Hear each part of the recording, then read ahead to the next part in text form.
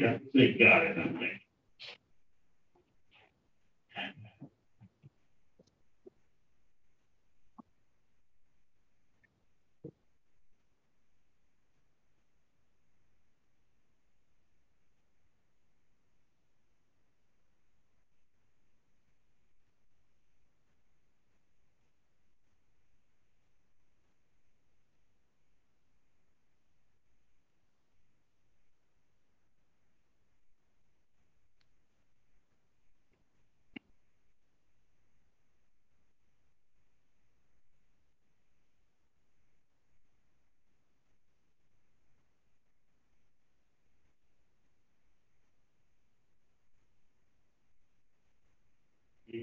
Telephone says 4 o'clock, so that's 4 p.m.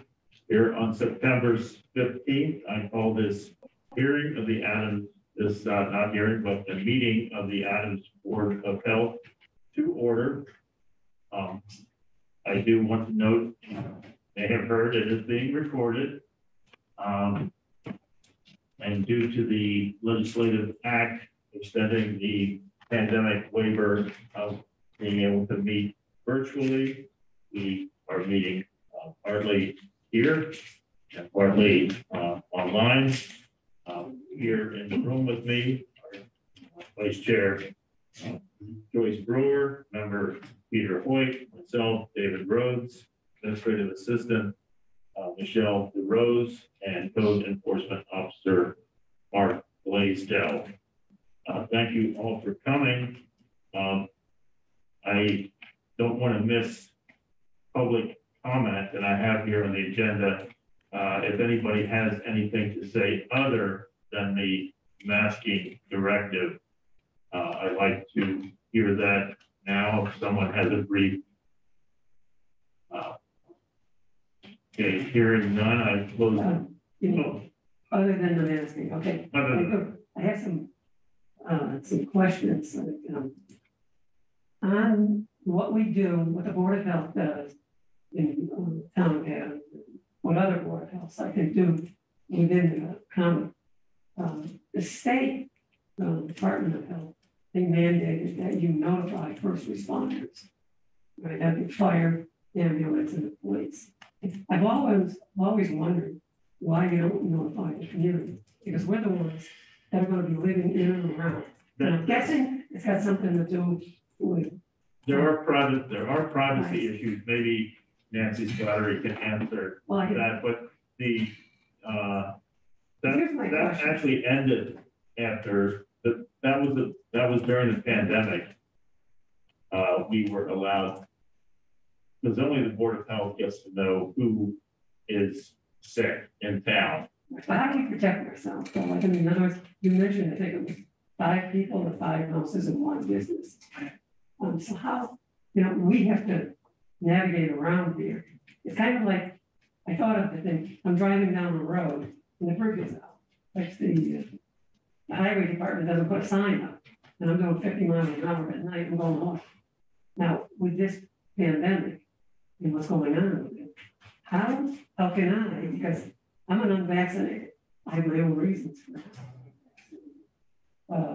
How do I then avoid, I mean, I've done pretty good so far, but. Well, all I can say is that I agree with you. It's difficult having, not knowing when you're going to run, but people who have COVID are actually obligated to stay in their house and isolate. And so you should not run into someone unless that person is asymptomatic and doesn't know it yet. What about business? But if someone is been diagnosed as positive, they have to stay in their house for the isolation period. And if they've been exposed, they're supposed to stay in their house for the quarantine period. So basically, you just wear your mask, keep your distance, wash your hands, hang out only with people you trust. And I know it's terrible.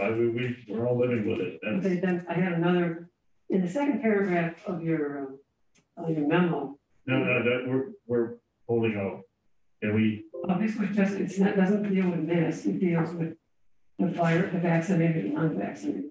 I am, And you don't want, yes, we I can do said that. asking directive, it as general for this order that we're going to discuss. Okay, so thank you, sorry for the confusion. Okay. So I do, as we enter this old, just what I call old business, new business, to consider this directive regarding wearing masks, other face coverings, and related safety standards.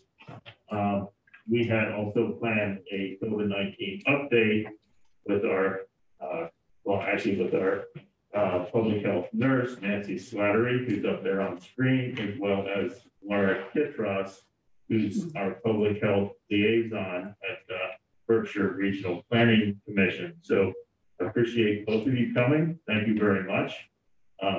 I am going to pull up a very quick PowerPoint with some data on it, which people were asking data. After that, I'd like to hear from Laura and Nancy, and then maybe we can have a few comments. And I have received some comments by email and phone.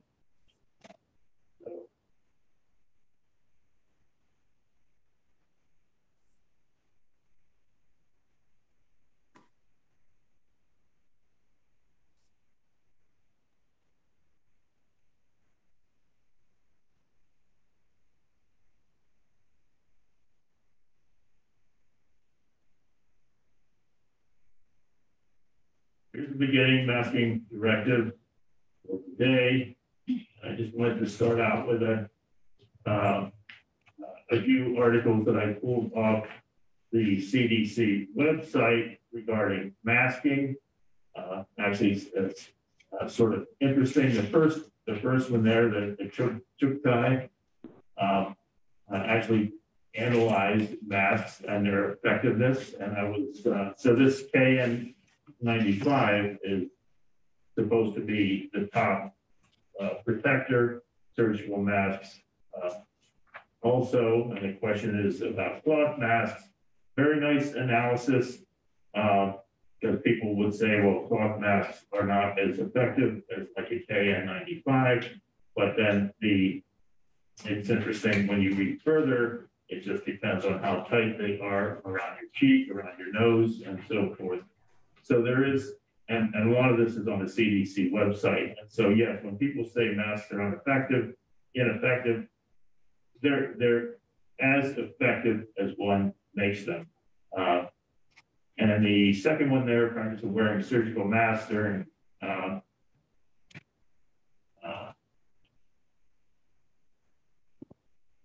but this was actually a letter, and the author actually wrote an interesting epidemiological study that was done in Taiwan versus Singapore. Taiwan immediately slapped masking and strict measures on its population, and they ended up like a year later with 1.5 persons per 100,000 getting infected. Singapore delayed until the beginning of April. I forget when, I think we were the end of March. But anyhow, Singapore ended up with 20 infections per 100,000. Okay, so that's much more. So clearly the masking is strongly associated. And then finally, there's the third study I cite here, and I will put these slides online so you can have the information. But these investigators actually did a controlled study in Porto Alegre, Brazil, a city of about 1.5 million, and they sort of ran through a control group and a study group. And the study group, basically, they asked them all these questions about, well, how often you go outside. When you go outside, you socially distance. When you're outside, you wear a mask. So there was a whole scoring system. And it turned out that those individuals that did socially distance or expose themselves less to other people were a half to a third less likely to develop COVID.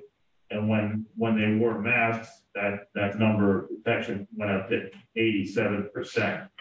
So clearly distancing and masking were shown to be effective in that case. Show you a little bit of Berkshire County data.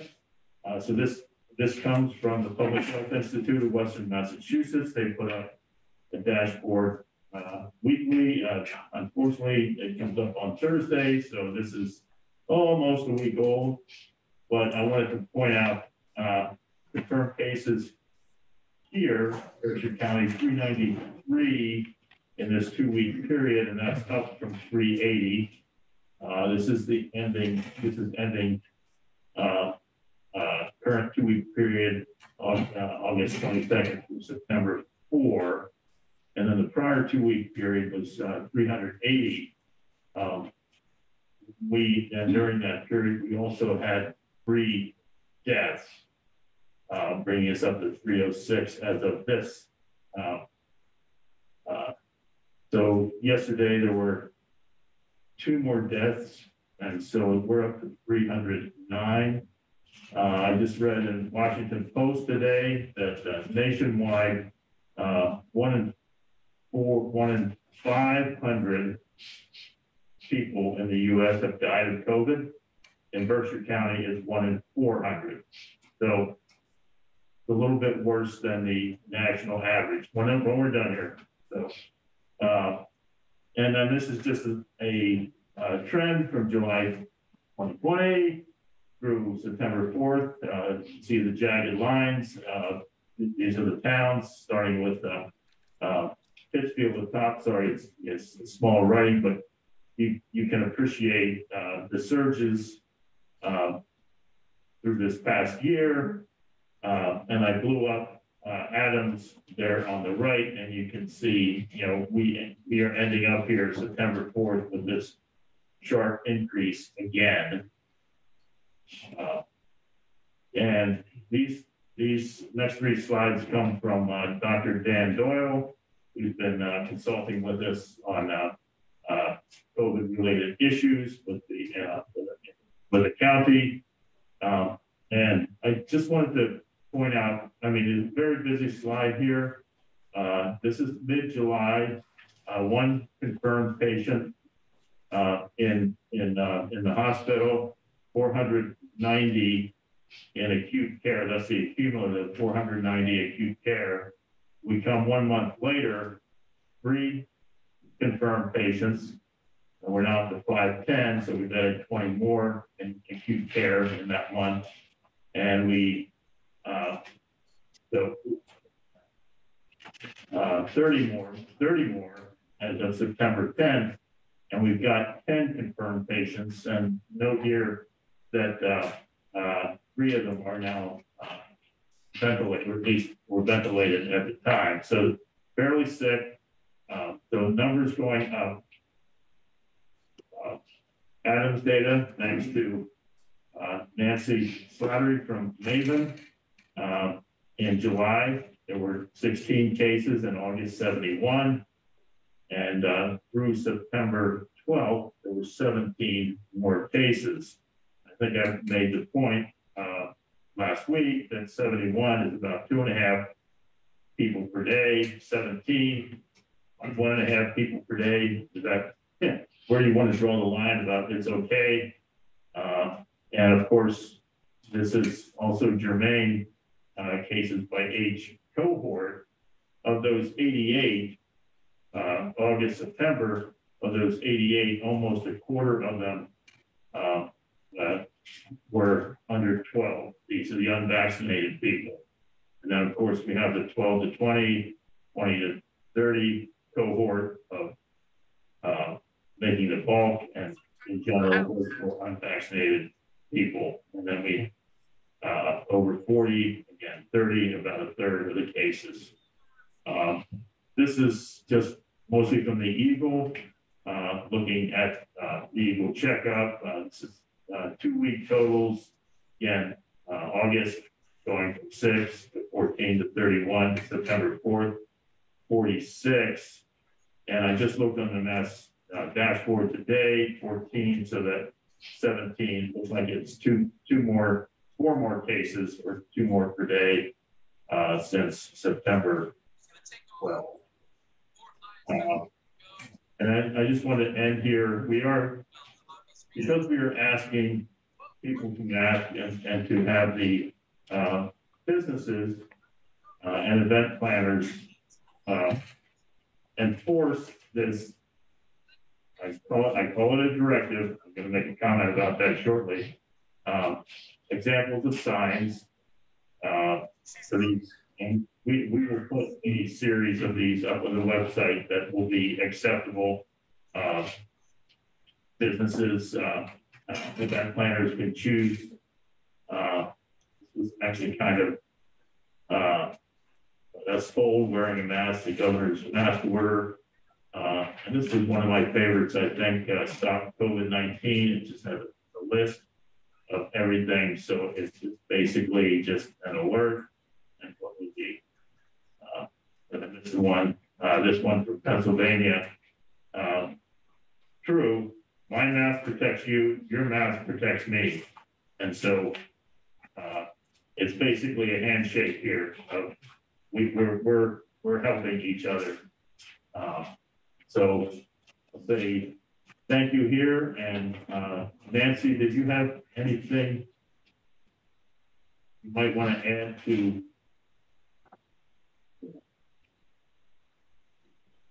No, Dave, you did a really good job. But the one thing in that last little poster that you presented with all the instructions, the very last one that said the whole series of little issues, reminders, and the bottom, the top one would be get vaccinated. Yes. Top, if not vaccinated, get vaccinated. Yes. Thank you. And Laura, did the two of you want to make any kind of update here for us, or as we move on to, or should I open the floor to some questions, comments? I will start with this word directive, and I know if we banged it around with the town officials a bit. And I think in my cover letter, I made it fairly clear that this is not a mandate. And for those who say, you know, there are penalties, there are not penalties. The order will end with saying we are not creating penalties at this point. We're relying on the honor system and on everyone's community spirit to mask up, get those numbers back down again. So it is not a mandate, we call it a directive, basically to say how urgent we feel the issue is. So it is our total hope that we will indeed, just by everyone sort of going back to the social distancing and masking, and that we will be able to stop or at least slow the spread so this coronavirus can leave the town. David, could I throw one more thing out too, please? Yes. The other concern that I have is, as you notice, the increase in the children. Because the kids are all back in school, especially the elementary kids that are unvaccinated and cannot get vaccinated at this point. I really think that with the numbers of COVID in Adams, I think it's wise to at least go back to the social distancing and go to the mask if people are not going to get fully vaccinated, because the kids are the ones that we're seeing the numbers rise in. Last month we had no children positive with COVID. This month we have, what I say, 19? 19, That's a yeah. lot. And those are the little kids. Those aren't, the middle school's not too bad. High school's not too bad because those guys are getting vaccinated. It's the babies that we want to protect. And those are the ones that are getting sick right now that I'm seeing. And those are the ones that I'm worried about. So that's why I feel at this point right now, if the majority of people that I'm calling in Adams are not getting vaccinated, and about half of the people that I speak to are not vaccinated, that's what we need to do just to keep our kids okay and healthy in school. If we want to keep them in school and we want our economy to turn around, that's just. I have two, because you did mention earlier that there's household spread. And so once someone in the house gets sick, it's fairly easy for household members to get sick, whether or not they're vaccinated. That's true. We are getting the kids in school though, because they're all getting together and they're together and they're under the 6 feet limit. We are getting cases in the schools, and yes, the households are, the entire household is getting ill, but it's as a rule because there's one person in the household who is unvaccinated that's bringing it into the household. That's what I'm seeing. One person is not vaccinated, 2, 3, 4 other people are vaccinated, but the ones that are vaccinated are getting mild cases. The little kids are out of school. That's what I'm seeing. And thank you. And the second question I had is the Polish picnic was last Sunday. That's a little bit soon for a spreader, but I was wondering about Susan B. Anthony, where I met you. That was August 21. You have any sense whether there was any spread as a result of our Susan B. Anthony festival? No, I didn't. Not the contacts that I talked to, David, didn't say that they attended anything. They didn't attend a Susan B. Anthony. So they had an ill mother-in-law or somebody got it at work. Susan B. Anthony didn't come up. So that's important because we have some pretty nice events coming up in town. Right. And what it says to me is that, people were behaving themselves, if I could say it that way, at the festival, and it worked. I hope I'm not just being overly optimistic, but that was my take. And the 21st, cases were going up in town. So, okay. John, you had, yes. I guess I had 2 questions now. One, on these numbers that you're giving us, the 16, the 71, the 17, and the 21, are those just the town of Adams? Yes. Okay, all right. And then, but they are going down. Well, if you spread it over time, it started out at 16, to 71, down to 17, and then down to 21. So it may jump up 1 or 2. But those are the numbers are, that's what they are. Yes. Now, you had mentioned a study, I don't remember which one it was, but I think all 3 of them, none of those were really a clinical study, right? They were anecdotal. Because I don't know if any study, because there's no way you can do it. Closest thing that I know of was a clinical study was done by the United States Marines.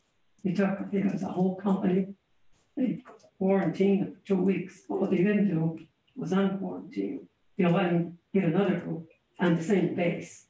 So they didn't really run it properly, I'll say. That's the murkiness of epidemiological studies, right? Is because the last thing you want to do is to take 2 groups of people and say, oh, I'm going to throw you in here with all these COVID positives, right. and with the masks, and it's like, no, we don't do, we can only design as robust as studies, similar perspective, like the Porto Alegre study, and some of them are retrospective. Basically, the analysis between Singapore and Taiwan is that yes, is it possible that some other reason caused Singapore to go up so high?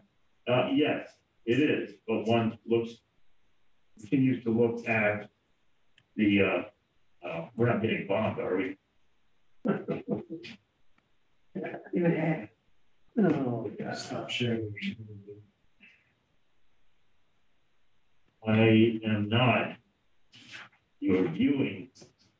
Can we get this monkey off somehow?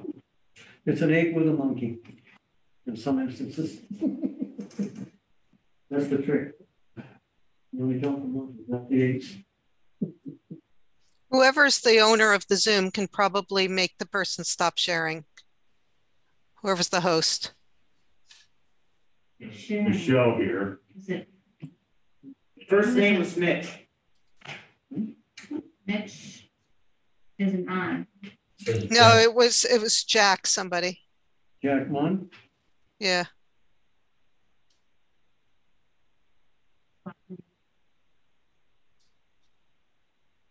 Jack Munn here. He's online.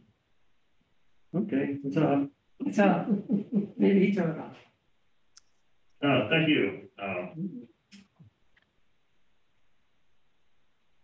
Does that, I guess it does, Dr. Rose, but I guess I would only refer back to what Dr. Fauci and who had stated earlier about this. right, It was really about helping people to have less fear. and I do, And they really don't, I mean, they don't work, but that's okay. I made my statements. yeah, and I do, you know, the early, you know, I did mention about the US delay. You know, Fauci would say there'd be a flip flopper. First he said masks not necessary, and then he did, then they were. But in the beginning, there was this lack of clarity about whether the virus was passed via contact or via aerosol. Right. And so that really explains part of why the masking directive came a bit later. And unfortunately, it would have helped had it come a bit earlier, but so anyhow, do we, lady, yes, Hi, Teresa Dale. First, I'm not sure if the health personnel are still online. I yes, had a question in particular. I have something else I'd like to say, but I had a question in particular regarding the current cases, and of the numbers, how many people are seriously ill? How many are asymptomatic? And how many are ill at the level of perhaps having a cold or something just slightly more than a cold? So your vaccinated people are, what I'm seeing are cold symptoms. And fortunately for them, that's good. And your unvaccinated are pretty sick. They're down and out. They're in with the flu, upset stomach, diarrhea, sore throats, sore ears, hospitalizations for shortness of breath. Same thing that we saw with the first round last year. But your vaccinated people are doing much better with this. And honestly, if everybody was vaccinated, we'd be all walking around thinking we had head colds and we'd be okay. Because everybody's vaccinated. But the fact that some people are not vaccinated makes it so that they get very sick. And those are the ones that we're worried about. And does that include the children? That's absolutely includes the children. Those children that can't be vaccinated, that's why I'm on here today. Okay, and you mentioned people being put in the hospital. I see there's only 10 currently in all of Berkshire County. Is that correct? Or there's 72. That's last week. So that's from last week. I'm not sure what this week's numbers are, but they may be different. Okay, but that's all Berkshire County. Right. That's at Berkshire Medical Center. Okay, and how many of those patients that are in the hospital, how many of them are elderly or they have other serious health issues that may have put them into this situation? Well, you know, I don't really want to get into the politics of that. Honestly, if you're in the hospital with COVID, if you have a pre-existing lung disease, I wouldn't want to die of COVID with a pre-existing lung disease. because I have a pre-existing lung disease. I would rather get the vaccination and not end up in a hospital at all, which is pretty much the point. Everybody has comorbidities unless you're a young, healthy, strapping athlete. So, but the COVID puts your comorbidities over the top, and you can end up dying. That's the issue with COVID. And Nancy, if I could just add to that, our older population is pretty well vaccinated in the Berkshires. So, and again, I don't work for the hospital, so I can't say what the current numbers are of people or their ages, but we're definitely seeing a younger age cohort being hospitalized in the last couple months than we saw, say, a year ago. You know, there's exceptions like when you have the North Adams Commons outbreak or something like that, you know, we see a lot of elderly people ending up in the hospital, but we're seeing a lot of middle-aged people and some even younger than that that are ending up in the hospital now. Because they're unvaccinated, usually because they're unvaccinated. Right. And the 20 to 30 to 40 age group are the ones that form the highest percentage of cases, and they're also actually at this point the highest percentage of hospitalization. Right. If I'm not mistaken. And right. So, yeah, I don't know that. I mean, I just look at the yellow at the end of Dan's green bars, and the 20 to 29 is the longest one, and it's got the most yellow at the end. And so, I mean, you're not talking too many people, but it is the biggest bar with the most yellow. So, young and strong is not necessarily protection. Right. When it comes to the households, do you find that this is any more prevalent than what you typically see, especially when the children first go back to school? Colds, stomach flus, those type of things, even the regular flu. In my past knowledge, when it hits a household, pretty much it goes through the household. Is COVID some kind of rabid animal that goes through households faster and harder? It does, honestly. It's like once it gets into the air. See, a year ago when we were dealing with the alpha, you could isolate people and put them up in the bedroom, and you can still do that if you're really serious about isolating. And I mean isolate. Wear a mask when you come downstairs to go to the bathroom, clean that bathroom out if you're sharing that bathroom. I mean, being scrupulous. A year ago, you could get away with isolating your teenage kid up in a bedroom and nobody else in the house came down with it. They were able to come off their isolation on day 7 or day 8 and go back to work.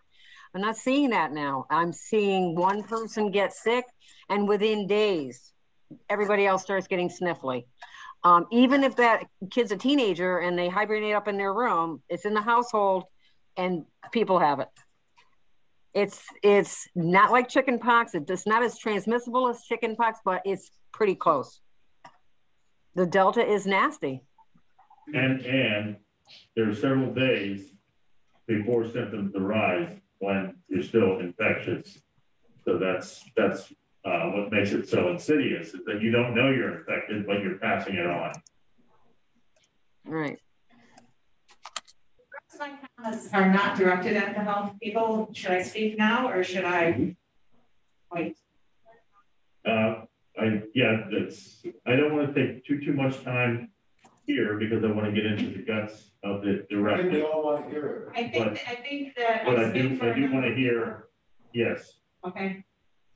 What is concerning to not only me, but many others in the town was how this unfolded with little to no notice last week as an urgent matter without being able to give the metrics to determine urgency.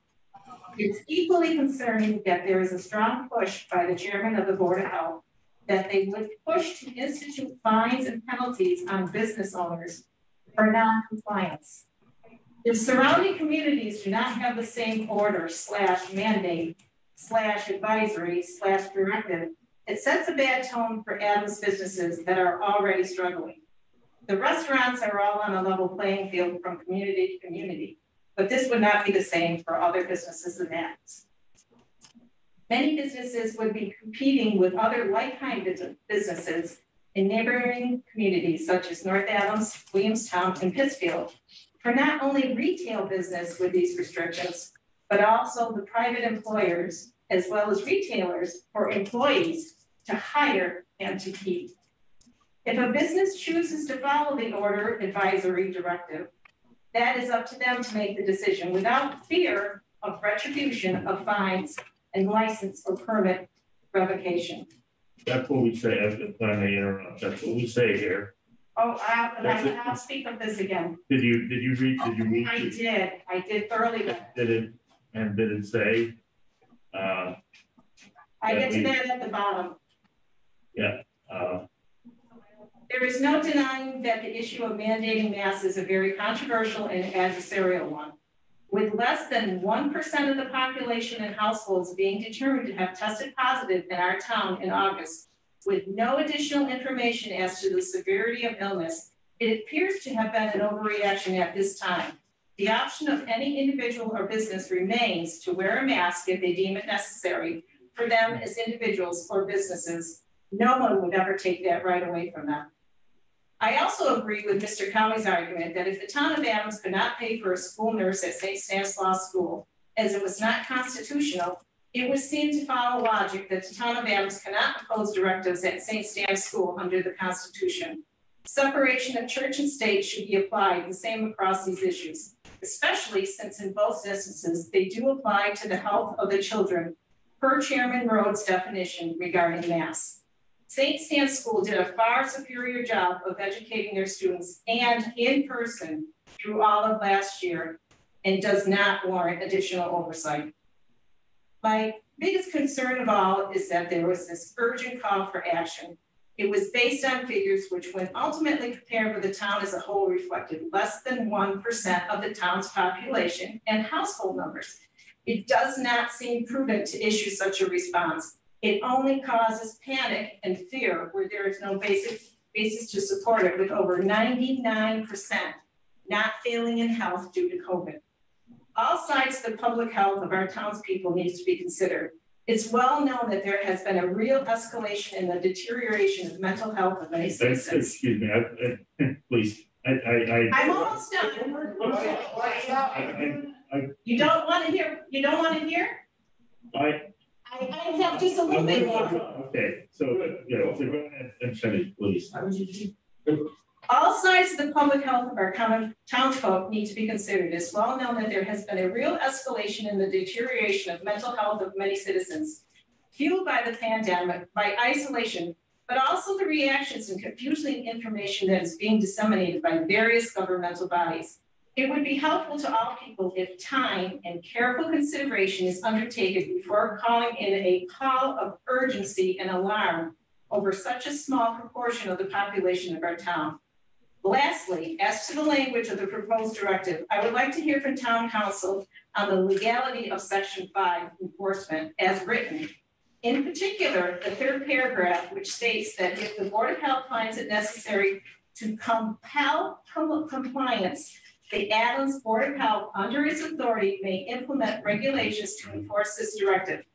Penalties could include daily fines, suspensions, and revocation of Board of Health permits. I would like to hear if that is legal. Thank you. Well said. So I will not make any further comment here, but I will ask Attorney St. John that, and I will make. It was a question about the last whereas here, that the Board of Health is authorized to, in the protection of public health, to pass regulations and rules.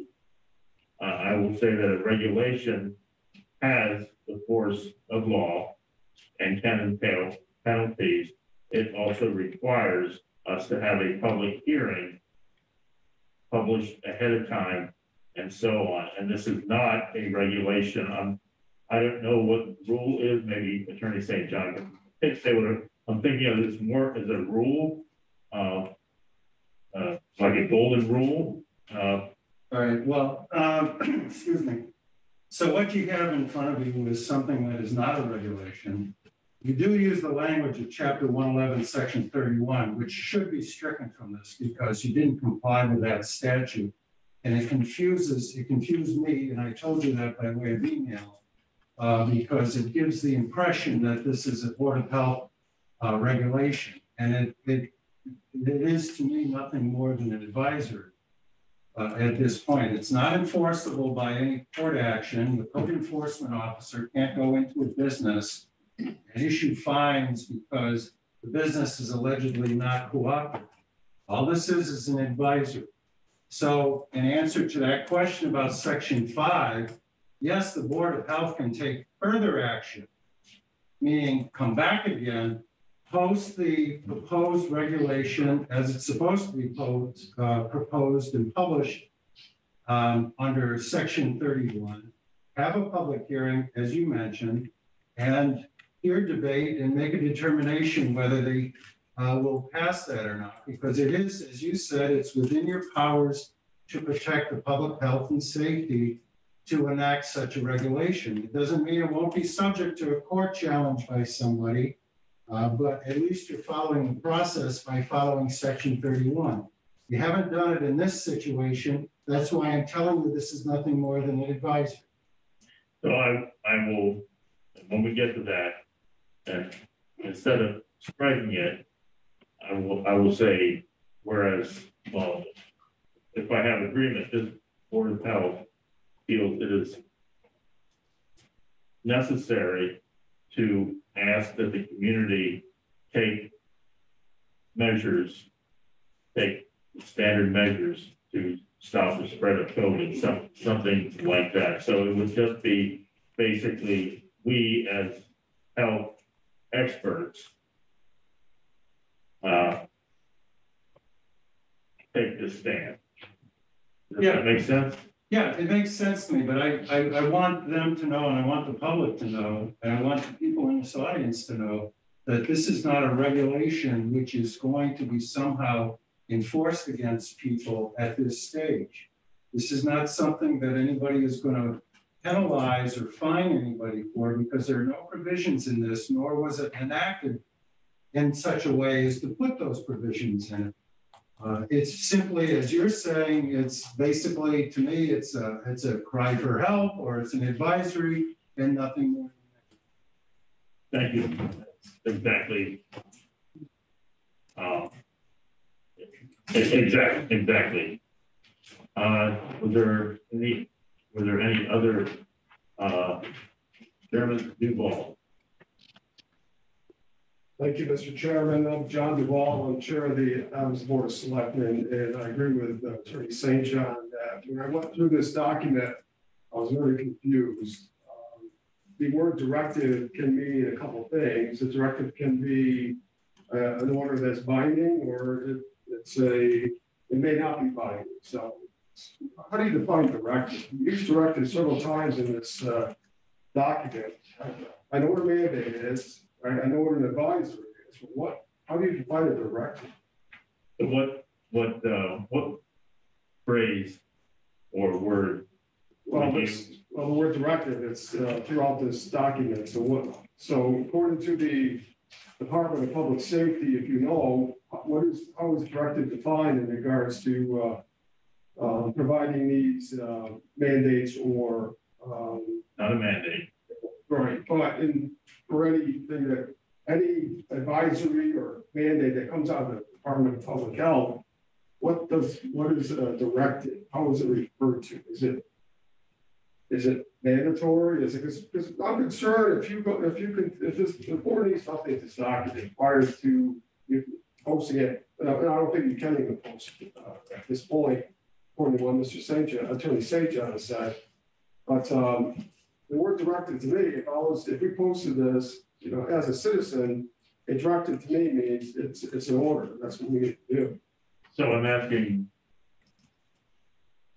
the experts what does the word directed mean. I'm just as a citizen and as a board of selectmen representing myself, it's just the word directed to me just throws me off as a citizen and as a member of the town of Adams government. So I don't want to spend too much time on this. I'll move on, if that's okay. And also, you have the word, shall. Yeah, I know. That will also- Let me interrupt you. Yeah, we're gonna purge.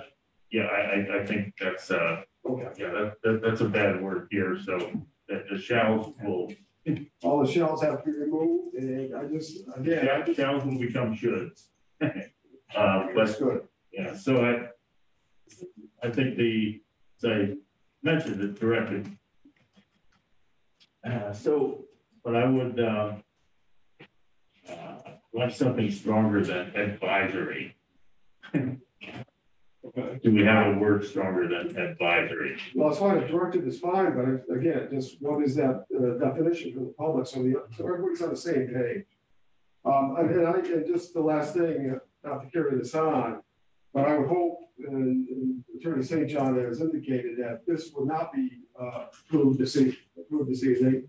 That'd be whichever way you go, it's your authority. Whichever way you go, that's rewritten, so it's clear for the community and the business sector that we all understand what needs to be done. Reading this, we've talked about a few items that it would cause confusion among the citizens of the town. So I would request that the board not approve this today and bring it back and follow Attorney St. if you go that route. If you go with the directive and the requirements, that it be reviewed by Attorney St. John and brought back for a future meeting, or would become an advisory and it's meant to make it stronger than the state's advisory. The state has an advisory we're following.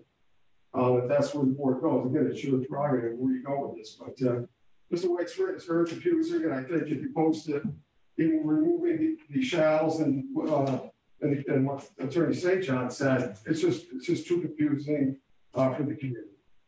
Right? So you're confused. Yeah, so, To say the least. so my sentence in the cover letter, I intentionally chose the word directive, which falls short. I say just short of a mandate to convey my alarm about our present crisis. And so if I define directive in the whereases as not a mandate, but a strong advisory, and that would that satisfy you? And then we can continue. So it's already defined up front that that we use the word directive because it's the strongest one we could find. But then we do say, or at least when I rewrote this, I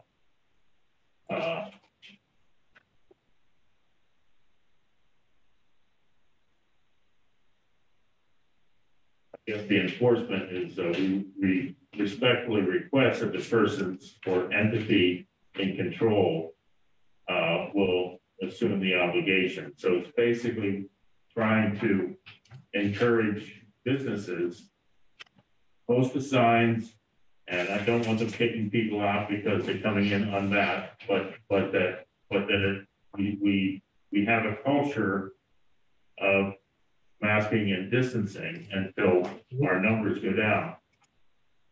So that, Yeah, right, that's fine, and what we mentioned encouraging that, so the businesses do not have to post the sign. right. Right, but the board would encourage them to do so, and to their patrons, it's up to them. So you encourage them to speak to their patrons if they choose to do that, they indicate that please wear a mask. That's totally up to the business themselves. So again, I just reading through your letter, and even the name of the file is mask.org. But I just, as written, I just don't think it's, I think it should be reread, reviewed by Attorney St. John, and then brought back so it's very clear, everyone can understand. And again, I speak for myself, but I just feel that out in the community, this would be confusing. Or not order, sorry, correct. Any other comment? Yes. I said the same thing last week. Nobody's against the board we're just watching out for ourselves. I told you last week, you brought this material, but I'm wondering, you said it was for August. The paperwork you gave us last week was for August. Okay. Right. What about August of last year? What about the year before? And for the past 10 years, every year in the past 10 years, what are the numbers for the people who have died of pneumonia, the flu, the common cold? They do die from it. Are they different than these numbers? That's all we're asking. Because if we knew those numbers, you know, if you want the community to get behind you, you don't need to be militant about it. You need to show us the numbers so we can say, oh, it is worse. Because I don't see it.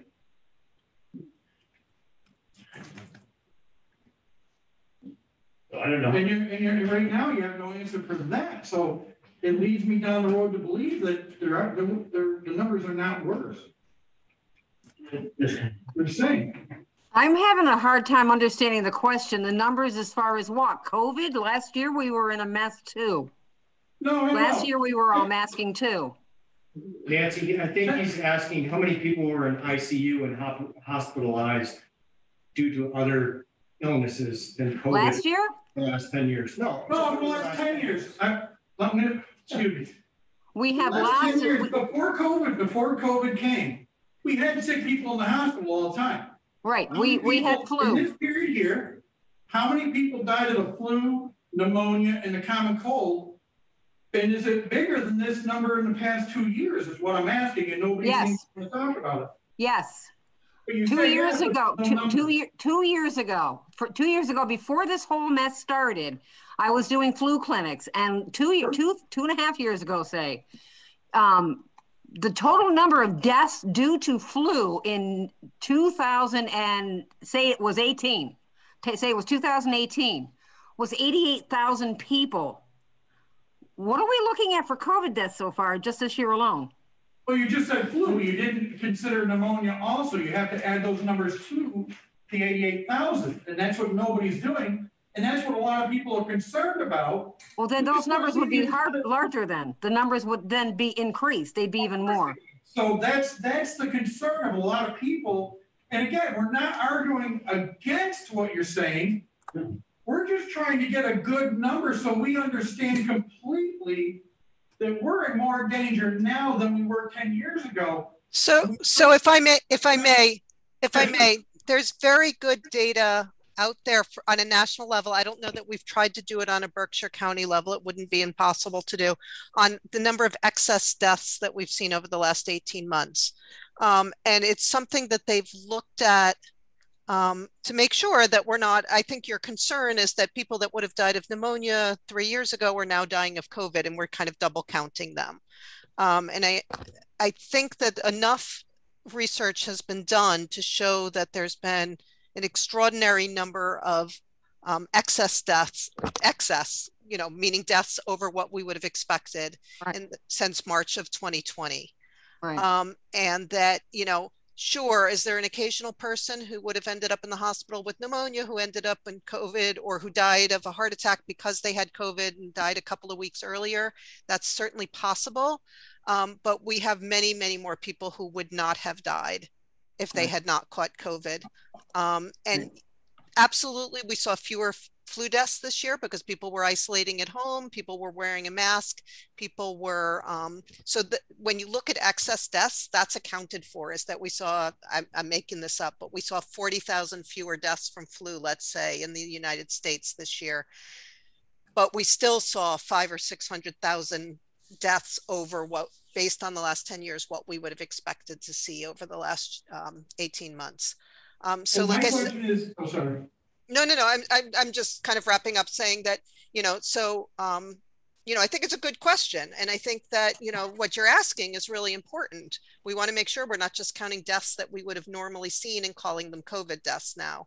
But I think the research has been done, again, on a country level that shows that is not the case.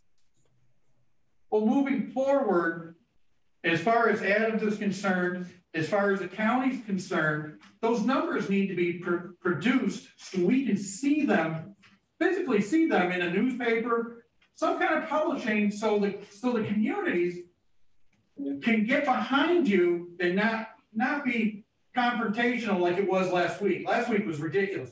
Today's is better, but we don't have the information to, in the past, we're all over 40, this is what I said last week, we're all over 40, our whole lives were geared towards statistics and facts. Very lacking in the past year and a half, 2 years, very lacking. All we're saying is meet us halfway and come up and have honest numbers. Show us where people are sicker now than they were before. I believe you, but until I see it, paperwork on it. Can we wrap this up? Because yes, none of us are going to come out with numbers off the top of our head.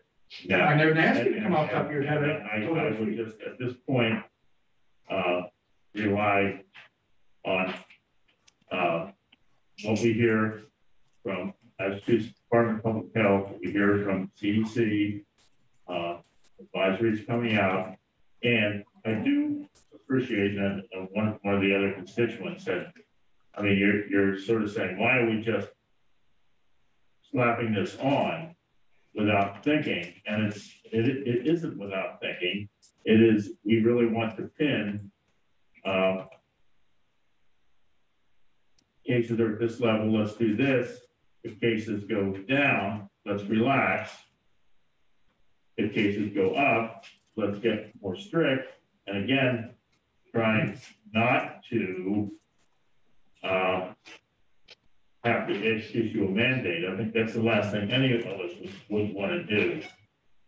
David, can I make a comment on his question? So yeah. I think it was a good question. I think the numbers you're looking for, I think part of the problem is the people that have those numbers are too busy dealing with the pandemic stuff and the healthcare stuff to compile that for you. So I think that that's part of the issue. And I hope that at some time in the future, they'll have the time to put those numbers out. I think that's the reason why. So I think the numbers are there. Nobody's put it together to present to anybody yet. Nationwide, countywide, townwide. And that's fine, but if that needs to be communicated, somebody's working on it. I think that that's an excellent point you're making. That people need to see those numbers, and here we are just saying wear a mask, get vaccinated, but show me some facts here, show me some data to back that up. I agree with you. I appreciate that, and I miss you not being here last week because I'm sorry for saying that your credibility went down last week because it was so horrible. And it looked like you're trying to ram something down. So I'm not going to talk anymore. I have 40 people I have to go cook for right now. So thank you for your time, and you all have a nice night. Thanks for being here. Thank you. Front Street, just want to make 3 quick little comments. Wait, would you just stop for a minute and listen? No. Well, I'll tell them. just really on public radio, just the other day, Denmark is taking all restrictions off, and they're in their country. We probably got restrictions on people coming into the country. Why? 77% of their population is fully vaccinated. That's just the first shot, fully vaccinated. If they can do it, why can't we do it? And has anyone in their lifetime ever heard of a hospital in this country or a statewide medical system in a state in this country telling the hospitals they can restrict admissions to their critical care beds because they're being overloaded? Well, that's the state of Idaho right now in this country. I forget my third point, but Here, here. you ever heard that happen in this country in your lifetime? I know. That's what you call a death panel. They're determining who can be admitted to hospitals now in the state of Idaho. The third comment was, you ever heard in your lifetime about the great rate of burnout amongst medical people leaving their careers and deciding to go to another career because of burnout in this last 2 years? Never heard of that mentioned in my lifetime. I'm 77 years old. Oh, thank you. I think it's probably time for us to hash the directive / strong advisory. And I think first off, whether you feel we should take comments into effect, pick out another proposal, meet sooner rather than later, or I guess I have concerns with the process of this based off of what Chairman Duvall had said in Attorney St. John. So I want to make sure we're following the process correctly. And I want to make sure that the language in here is approved by Attorney St. John before we move forward, I guess. I'm fine with talking through this and cleaning some of this up.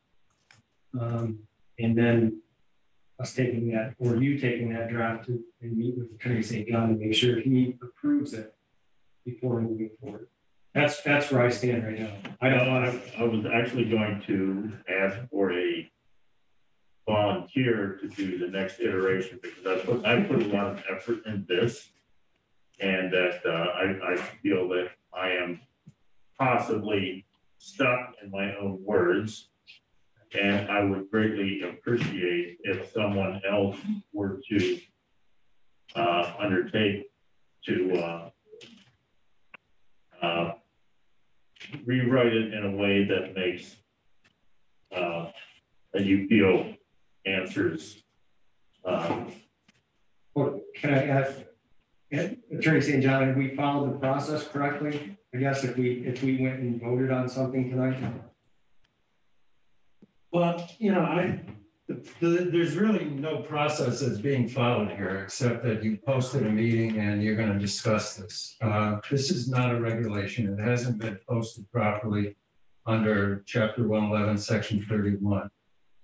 Frankly, what John Duvall mentioned, what you're talking about is going back to the table, rewriting this in a way that, meets whatever the intention is with respect to this. If it's going to be a regulation, fine, then draft it up as a regulation, follow 111.31, and we'll deal with it that way. If it's going to be something other than that, which I've called an advisory, Dr. Rhodes calls a directive, or whatever the species is called, let's get together on it and figure that out so that it's clear, because your job also not only is to express your intent, but your intent has to be manifested in a clear, unambiguous way.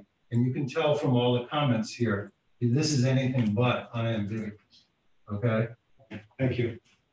So I guess my other comment would be, if this is just an advisory to the public, why not just keep the cover letter and ditch everything else?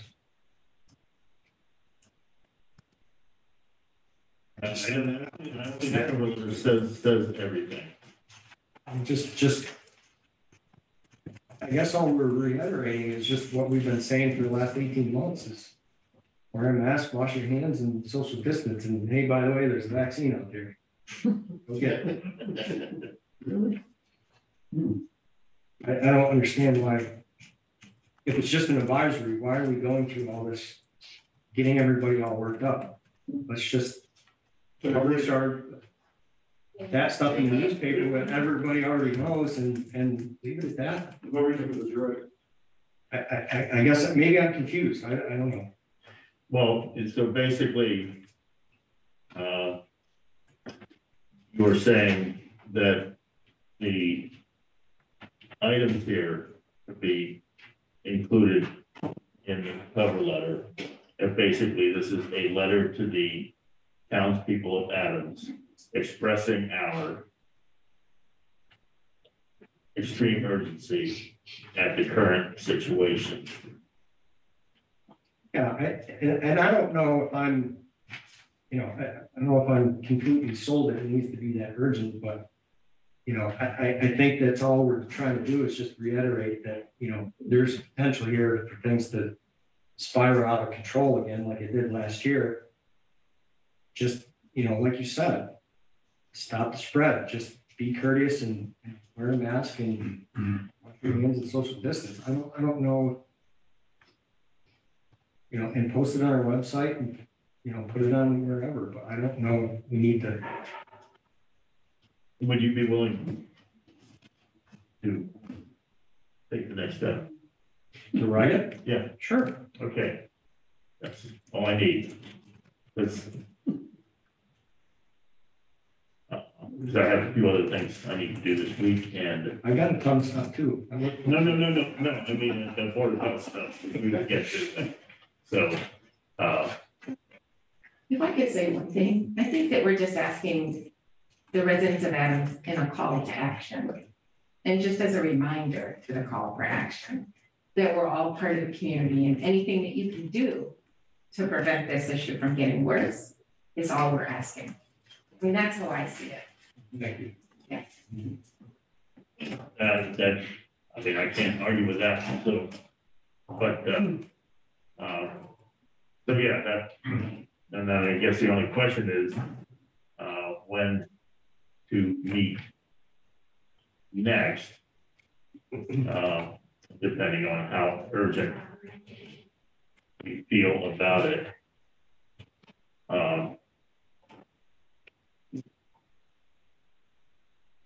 We'll get an update from DMC next Tuesday. Yeah. Yeah, we'll get the numbers Tuesday and the call on Wednesday. You'd be willing to meet in 2 weeks?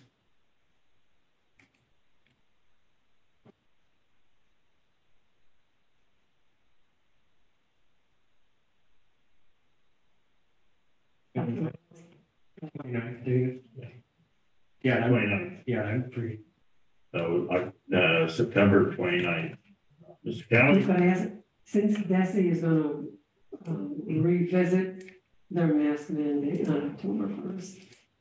I guess you can go ahead with what you're gonna do, but maybe whatever they do, they solve no problem. Right, no, In part. I know, it's like 2 days ahead of DESE, but, I think when we come 2 weeks down the road, we'll see whether if numbers are going down, we sort of anticipate DESE will stay the same or relax.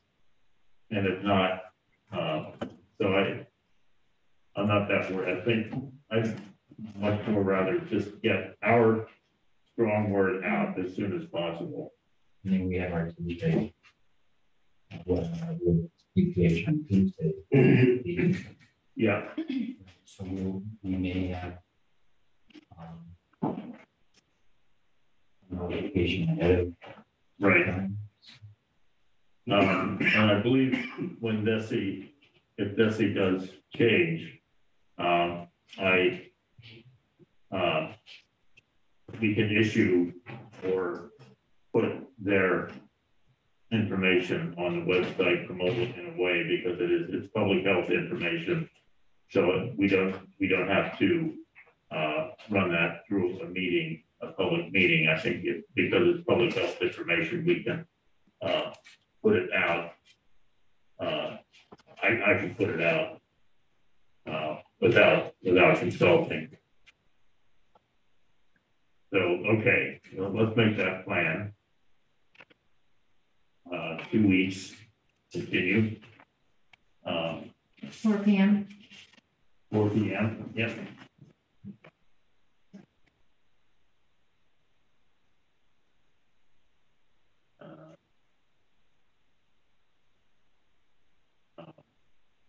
Okay, all end of this agenda item. I see John and Tracy still there. Good.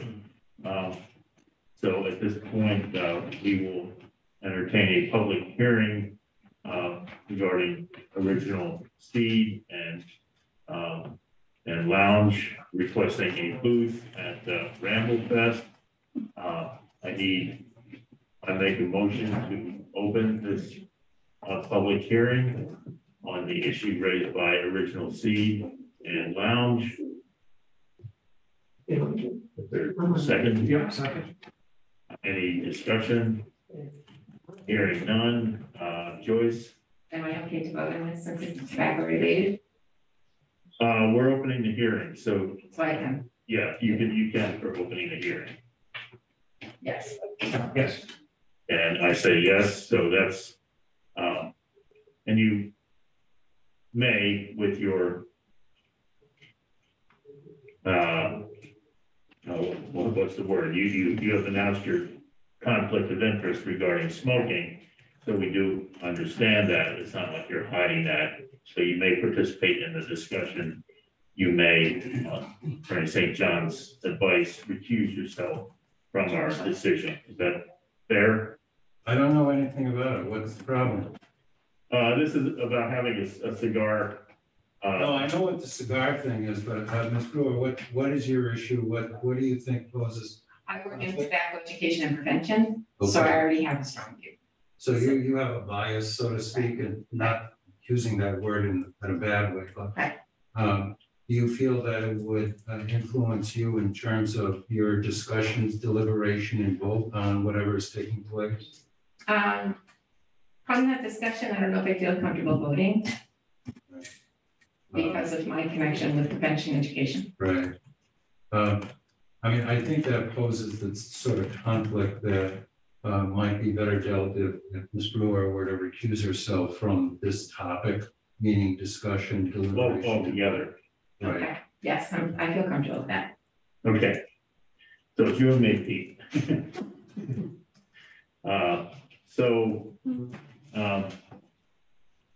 I believe the issue is, Tracy, maybe you can fill in once I say what I say, is that you have requested to have a booth at Ramble Fest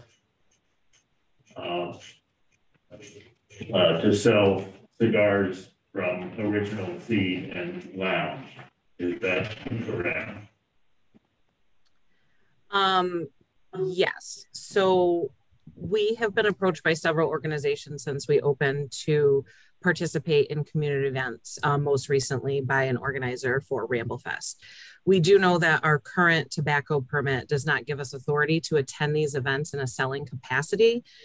So we reached out to some town administration via email to start the conversation of how we could legally go about doing this. Being that this is a new scenario and one that's not been run into before, they asked us to bring this to the board's attention tonight. So Original Seed is here tonight to ask that we request to institute a one-day tobacco permit, much like the ones that the wine and malt permit that's available, that like Berkshire Breweries and Balderdash Cellars will be able to attain to attend these events in a selling capacity. We do realize that there will be amendments to town language surrounding, the language and laws. But we thank you for listening to us tonight and hope that you give our request to institute a one-day tobacco sales permit adequate consideration, allowing Original Seed to be represented in future community events. Yes, thank you. So for clarifying, and so I did go through our tobacco regulations, and so you are, I believe, an adult-only retail tobacco store. Is that correct? That is correct. And as such, that you may allow smoking inside your establishment. You may also sell to the public, but the main one thing is that you are a lounge that allows smoking of the product inside.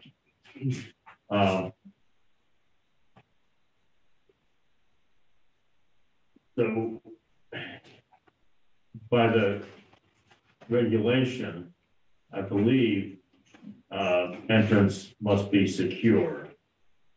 So for a booth, if you're selling cigars, how do you make your booth secure? Well, there is a people can't self-service. So for instance, at an event like that, limited product could be brought in large Tupperware containers that act as travel humidors. And there could be a product list on the table. so that before people were allowed to purchase or we were able to talk to them about what products were available, we could ID them just like we would in the store, and then complete the transaction. Just like the breweries that will be present that have to be 21 and over, they bake, regulations and plans, and we're just hoping that the same could be extended to the tobacco community.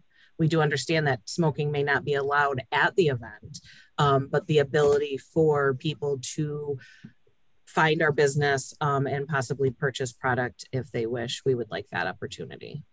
So how do you keep someone under 21 from approaching the booth? We ask for their ID, and when they're not 21, we tell them that they need to leave.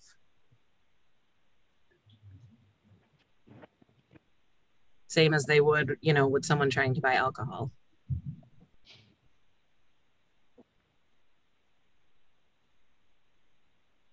Entrance to the establishment must be secure so that access to the establishment is restricted to employees and to those 21 years or older. So we do understand that our current license does not give us the ability to sell at these events. So we are asking the Board of Health to come up with a one-day permit, just like the wine and malt permit that exists, that will allow Berkshire Breweries and Balderdash Cellars to take their business that they have to secure 21 plus sales to this event and sell their item. We are asking that the board create a one-day permit that would allow people who already own a tobacco permit the ability for a one-day permit that is outside of their operational business. And yes, so the second point is, your current permit is issued to establishments with a permanent non-mobile location in Adams. And so, as you say, so this would have to be a different permit altogether. I believe if we are going to entertain this, we would need, if we were going to entertain issuing a new type of license, we would have to do that in a public hearing. Am I correct about that? Because we would be adding to our tobacco regulation. Correct. I think so. I mean, you have a tobacco regulation, you're looking to basically amend it or allow an exception to the regulations. So I think you have to go through the process of dealing with the regulation, because otherwise you don't have the authority to do this, right? Yes. Yeah, I'm thinking, I'm just thinking of time frame of stuff. This is October 10th is when Ramble Fest is that correct? Anybody know? Yeah, we don't anticipate participating this year because we do understand that it would require a change in the language surrounding how this would be done, because no current permit exists that allows this to happen. So we understand that this is not happening for this year. Okay, so you're kind of requesting maybe for 2022 Ramble Fest or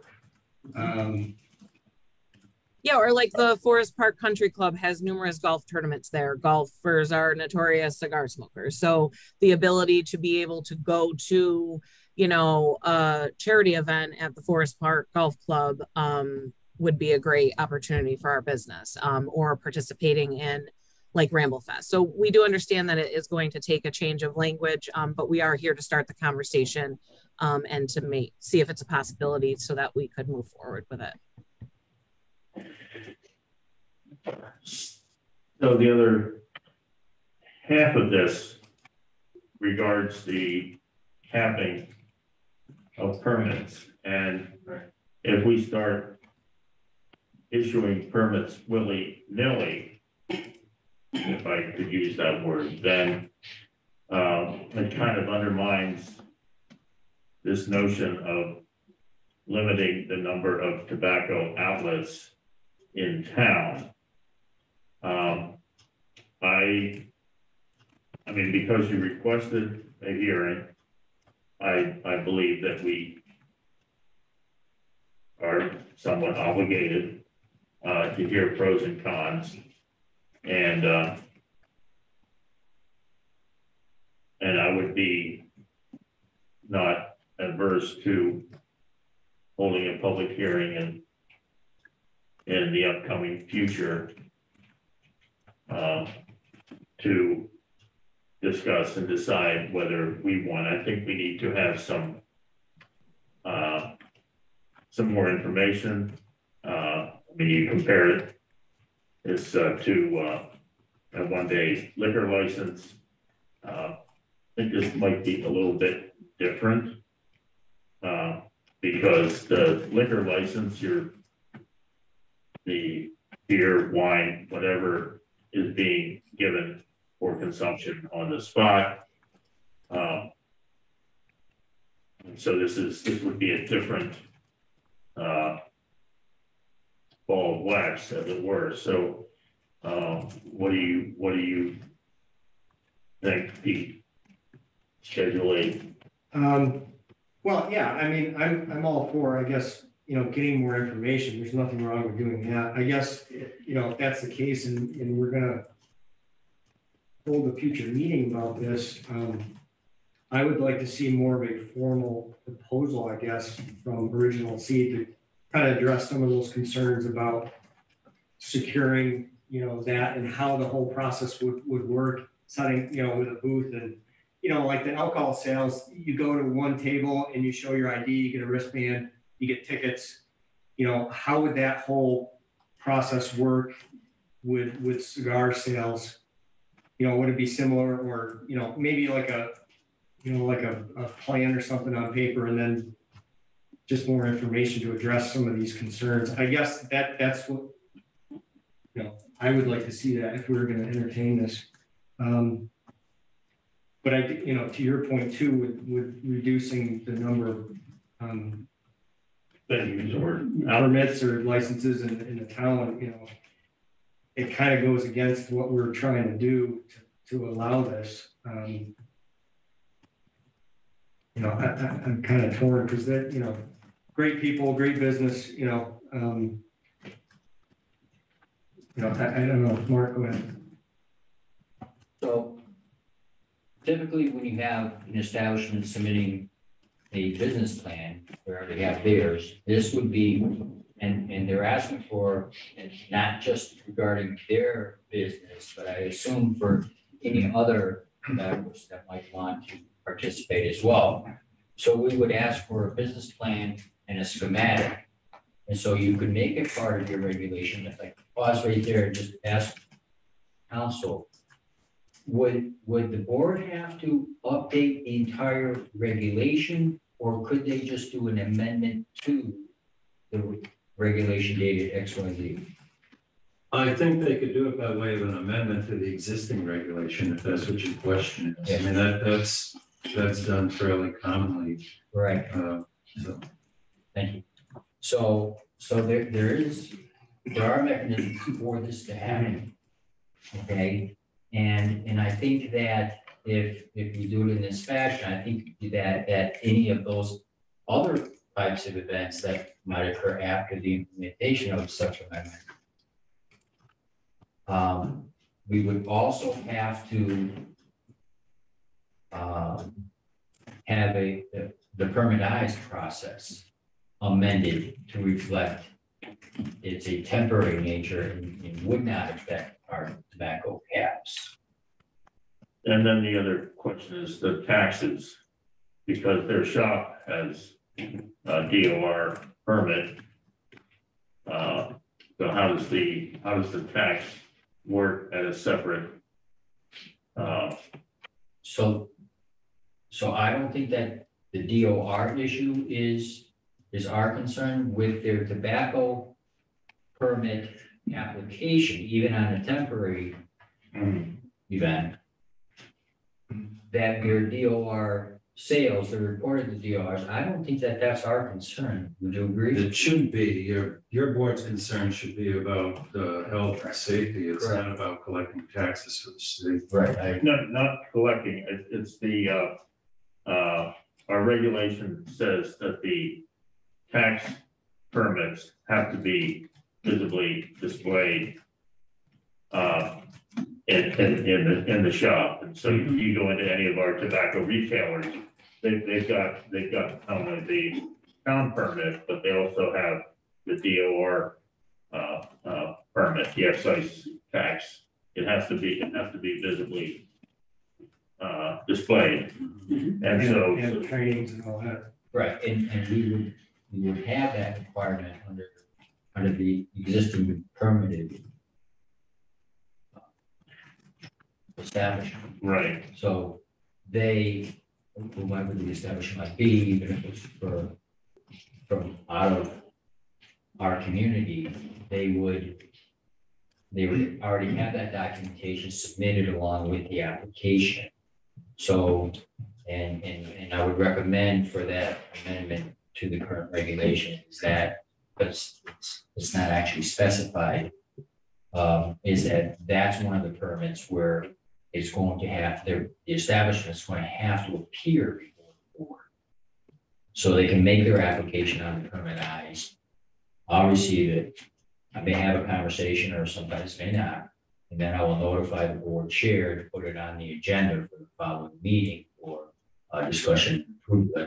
That's after the amendment would have been right. approved. So all those processes would be written out. And not, this is something that would be issued out of our office. Either, they contact me or Michelle and we'll issue them a checklist, so to speak, and not using one permit eyes, which applies to the entire county, or not the entire county, 8 other communities. So, yes, I think we need to see what other examples of this are and how it would play into. We could, for instance, put a cap on numbers of appearances or vendors. Well, you and I at least did get opinions from others. Yeah. So this is a unique situation. It's not, and it's good that the board is open-minded about doing it. How would you handle those situations where if you're talking about a cap of those special tobacco permits at any special event, how would you regulate that or restrict any particular number if say 15 other tobacco establishments have made the application for the same event? So right. Would it be a first come, first serve? Whereas is this establishment would know sooner than an establishment, say, in Worcester? Yeah, I think that's all good points, but I think we're jumping ahead a little bit. I still think, we're in. Right, but it would have to considering this and then. Right, it would have to all be within that amendment. And, I'm all for, drafting, having some draft the amendment to the current regulation and having all that information in it. So say Joyce was going to do this. You didn't have that other conflict. So then you would shoot to me and Mark, what do you say? And I say, okay, AJ or DJ and Jim say this. And then you make your edits and then you fire off Dr. Rose, hey, how do you figure, or what input do you have? And then get his input. Would that be conflict? I mean, the open meeting violation? Yes, we have. You're running into it. We have to do it like we did before. Yeah. And that's my concern is that it took us a long time to do the tobacco reg, with multiple meetings and I think there were multiple revisions and things like that. So, like I said, I'm fine for getting more information from Original Seed on more of a formal proposal on how this would happen. And then, consider looking at that, making a consideration of making some amendments. I guess that's where I'm at. Right. But I do have that concern with with our original intent of changing those, regulations and the capping thing. Would that be a conflict of what we kind of originally were intending? So that's where I'm torn a little bit. So one of the opinions was that we would affect our current cap. So if this was to happen, it would have to be by modification of the existing regulation, either by rewriting it. But again, when you're going to have your draft, you need to decide who's going to start working on that. And then coming back and forth with the edits. Yeah, I'm not sure. I think we have one open permit, which will disappear in 2 months.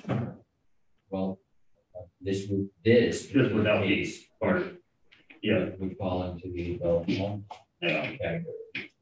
So not necessarily if you were to open that, whoever the board would decide, could Racing Mart also set up a stand. So, hey Mark, Mr. John from Original Seed here. I know you like to do your homework, and I think if you check with Pittsfield, they have Berkshire Beer Fest in the Common every year, and they have a vendor come up from Maryland called Guy and Lady Barrel Cigars. So maybe look at how they go about regulating it. I think that might help the town moving forward. Okay. Thanks, Sean. Appreciate it. Okay. Good place to start. So, all right. Well, thank you. I think we have. So are we in agreement? We would consider this pending more information from Original Seed? Yeah, and the only question is whether we schedule another public hearing at our next meeting or bounce it to the following. Well, I think we're still jumping ahead. We just need to, Tracy and John, are they willing to provide us more of a formal proposal with more information on how they would address some of these concerns that are in our original tobacco regs? Are they willing to do that? I don't know how much time it's going to take, but, and then if they agree to that, then they would get that to us, and then we would hold a public hearing to discuss it. So I don't think we need scheduling now until they agree and give the stuff to us. Right. That's the way I'm looking at the process here. And I guess the other question is, if we do publish it, who pays for publication? Well, we're not publishing their stuff. We're just publishing that we're discussing it. And that's right. True, but it's we'd only publish the regulations once we get there, if we get there. No, and the newspaper announcement is $3.99 or $2.99 at iBerkshires. I don't know what it is for a single day in the Eagle. Well, it would only have to be in a publication that serves the community, not all publications. Right. Not all, just for a publication, right? And so if we do have a public hearing to entertain, to consider, that would have to be published. But if we just want to put this on the agenda for next meeting to discuss whether to have a public meeting, whether to have a public hearing with further information, that's a lot. That we don't need to have a public hearing to decide. You understand what I'm asking? I know what you're asking. We don't have to discuss anything until we get information from them. Right. If they agree to do that, I mean, that, you know. I would be happy to write something up for the next meeting. I don't think, you know, at this point we need to hold a special meeting yet. I think that for the next scheduled meeting for October, you know, before then I can absolutely write something up so that you guys can see it. And if during that meantime, Mark does some research into how they make that work in Pittsfield, I think that it brings more to the table to be discussed for the next meeting. And then we can go from there on if we think a public meeting needs to be held and if the board, this is something that the board will support. Okay. They need to vote on it? Well, what would the motion be? We're just waiting for more information. Yeah, they can just follow it through on old business. yeah, so, so then I will need a motion to end this public hearing. Motion to end the public hearing. Second. All in favor, Joyce? Yeah. Pete? Yes. And Dave, yes, so unanimous, we're out of the public hearing. We'll put this on our agenda for next meeting, just to discuss what the next step will be in terms of this model. So, all right. Well, thank you. So do we have the 8 Valley Street people here? Your name, sir?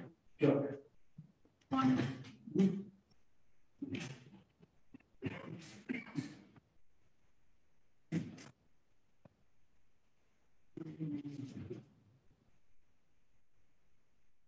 Jim, I think you'll be next, almost next. I'm gonna put you next. What is your name? I'm sorry, sir. What is your name? I got a letter from Rick Blakestow. Yeah, what is your name? Chuck. Chuck, Chuck, I'm sorry? Stephen? yeah. Oh, Steve, oh, Chuck is the last name. Oh, CIUK. oh, thank you. And do you need his address? 8 Valley Street? Oh, no. Your address, sir? 8 Valley Street is the property in question. Your residence? I'm staying with friends up in Vermont. Bennington area.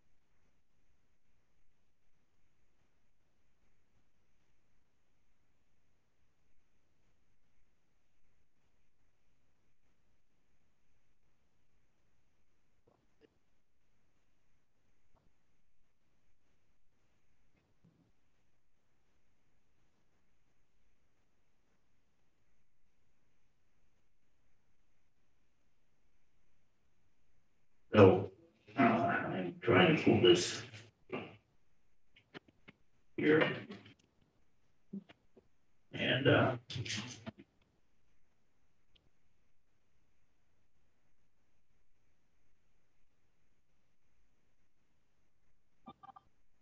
here this screen. So this is 8 Valley Street from one angle. We need the other angle. Yes, please.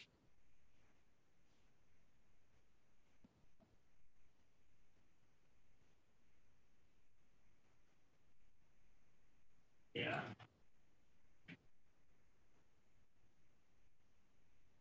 Oh, I've got this, it's one file. Yeah, okay. All right, that's good. Make it easy.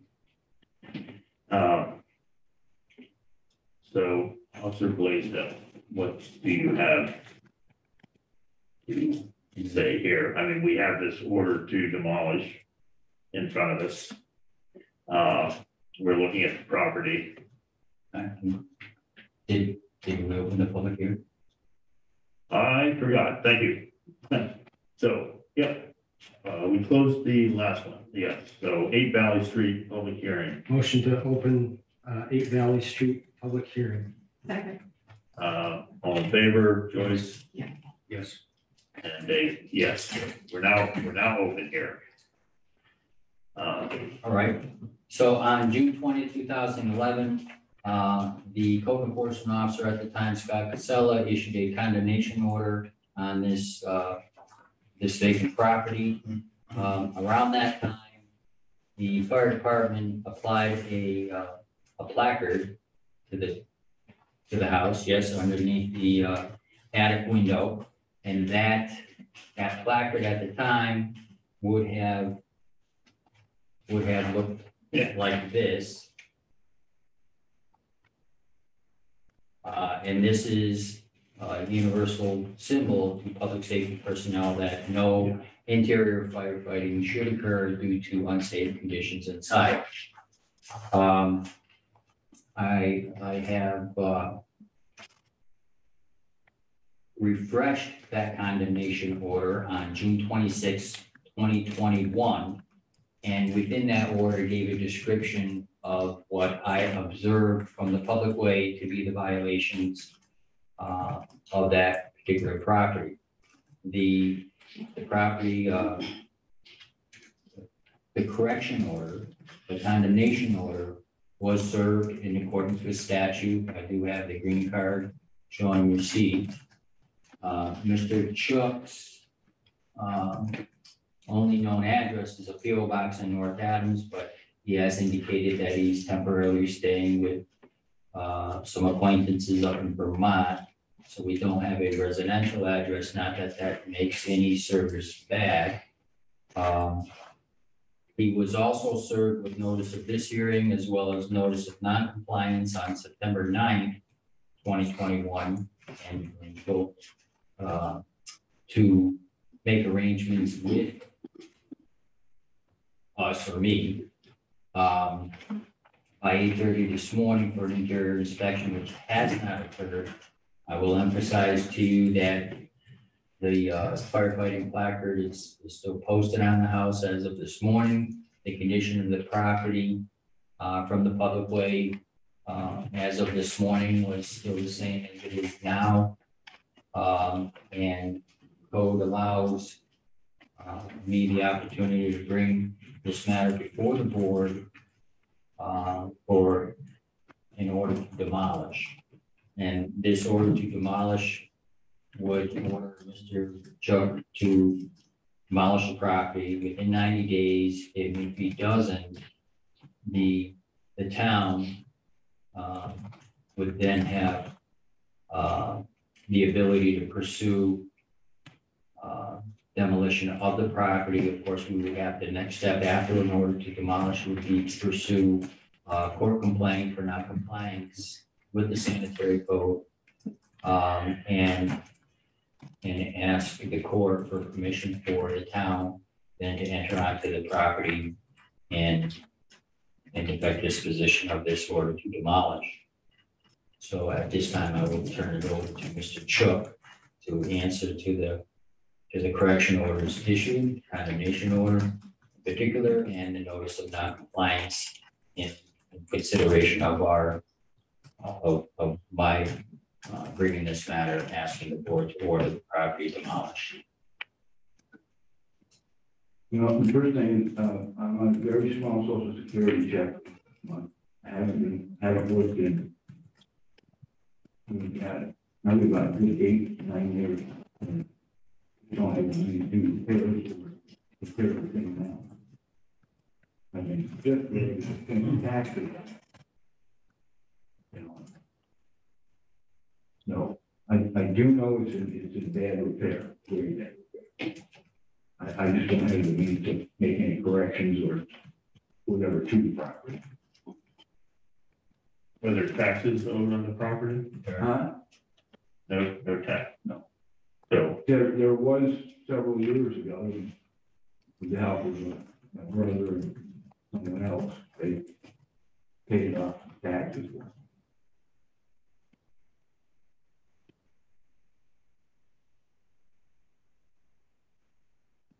So if Mr. Chuck does nothing,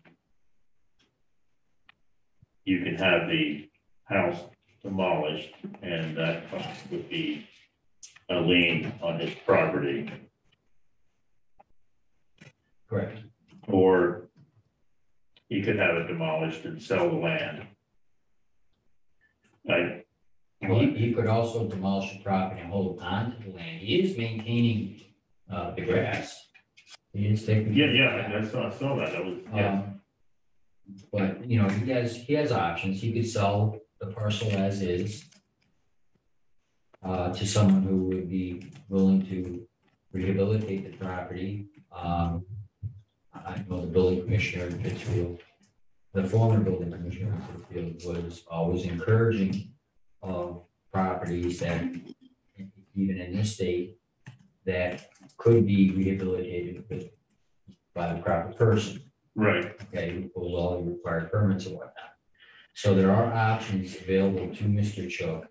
Within the order of condemnation, I did also indicate other code enforcement options that were available to me as the enforcer, one being receivership. As the board knows, the Board of Health budget has been frozen, so I can't make an application to the court presently without permission from the Director of Inspection Services and our town administrator. So even though there's only one party to be served here, I would be able to obtain a receiver for this property, and then all costs that the town did incur at the end of the receivership would be recuperated. All that notwithstanding, you can still pursue a court order receivership with an order to demolish. Matter of fact, in Pittsfield, I know of 2 occasions where the receiver, the appointed receiver, did actually demolish the property and sell to an abutting business owner. So this doesn't close the door for any code enforcement opportunities, but what this order of demolish does is let the property owner know that this can't continue. It's been going on for more than 10 years. There are reports of nuisance wildlife as well as rats. This is the first occasion I've had to ever meet with him, even though my original order it was dated June of last year. So I emphasize to the board that this is the best that property is going to be. As you can see, the front enclosed porch is collapsing. There are old casement windows where the panes are falling out of. And it proves to be public health and public safety blight on the neighborhood. So I would ask the board to authorize the order to demolish. Go ahead. Sure. Yeah, I just wanted to speak to some issues that I raised with Mark by email earlier this afternoon when Mark sent me the proposed order to demolish. There's a statute that governs this, Chapter 111, Section 127B, and that statute requires that the Board of Health make certain findings on the property. I asked Mark if he could produce an order from the Board of Health, however long ago it was, that declared this property was unfit for human habitation. The statute requires that before you can get into further things like orders to vacate as well as demolition. There's obviously a situation involving emergency orders that can be undertaken, but again, the Board of Health itself has to make that. So I am concerned about, whether that exists or not, because from my standpoint, if I have to represent the town in court with respect to either a receivership or getting an order to demolish the property, for example, I don't have the necessary legal footing for to do that. Another thing that comes up with these properties and what historically has been done in Adams is something called the Board of Survey, which involves a group, and if I recall correctly, the fire chief, the building commissioner, and I think one other citizen was involved to make a determination about whether the property ought to be demolished. One of the concerns that you have to have with this is who's going to pay for the demolition. Is it somebody who was getting very little on Social Security, and is he going to be able to afford it? If the town has to pay for it, that expense is going to have to go through and be approved by town meeting in all likelihood. And what is the potential for the town to recover its lien from this property? So there's a bit involved in this process. I just wanted to bring it up to you. Where it starts with, where I am, is finding out whether this or a prior board has made any orders regarding whether this property is unfit for human habitation. So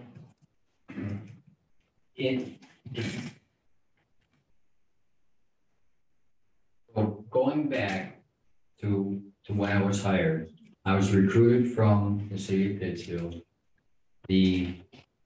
Our current town administrator was a member of the Board of Health, as well as at one point the chairman of the board. Our current building commissioner / director of inspectional services actually recruited me. He used to be the building commissioner in Pittsfield.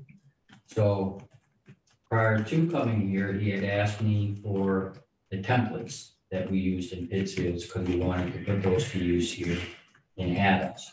So what I have learned quite recently is that even though since my first day working here, I had been issuing correction orders, issuing condemnation orders, this being the very first order to demolish. Now I'm being told that anything that I'm doing, Adams has its own unique processes. And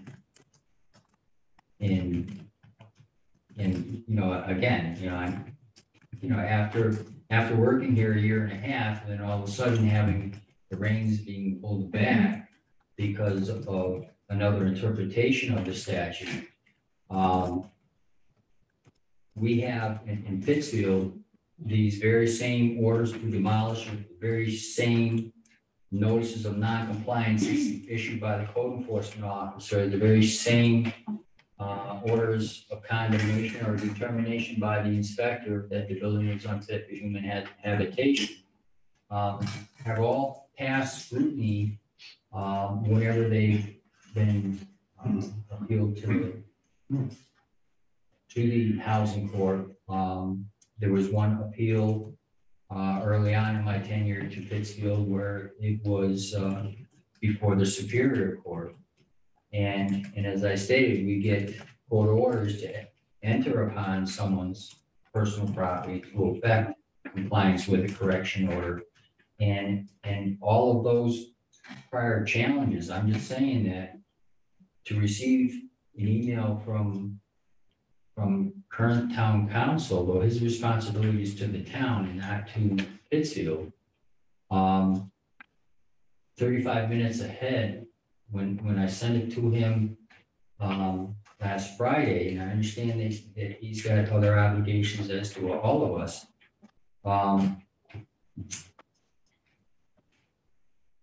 Again, I've been walking in these booths in this town for 23 months. So again, this is literally at the 11th hour where it because of a set of circumstances, they're pulling back my reins all of a sudden on virtually everything that I'm doing. Well, So- before you, So, yeah, I'm sorry, before you go on, we do have an untenable situation at our hand here. In that this house has to be dealt with. And the question is how?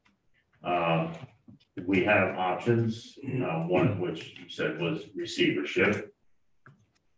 And I mean, I know the Board of Health has a budget.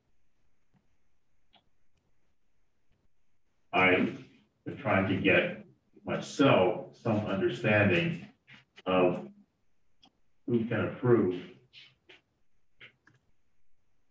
expenditures from the Board of Health budget. Obviously, we have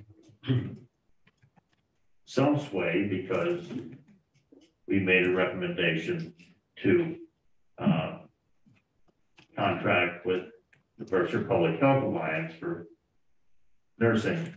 public health nursing services. And that cost money. Is that approval of fund expenditure? I don't know. I'd actually like to get some clarification.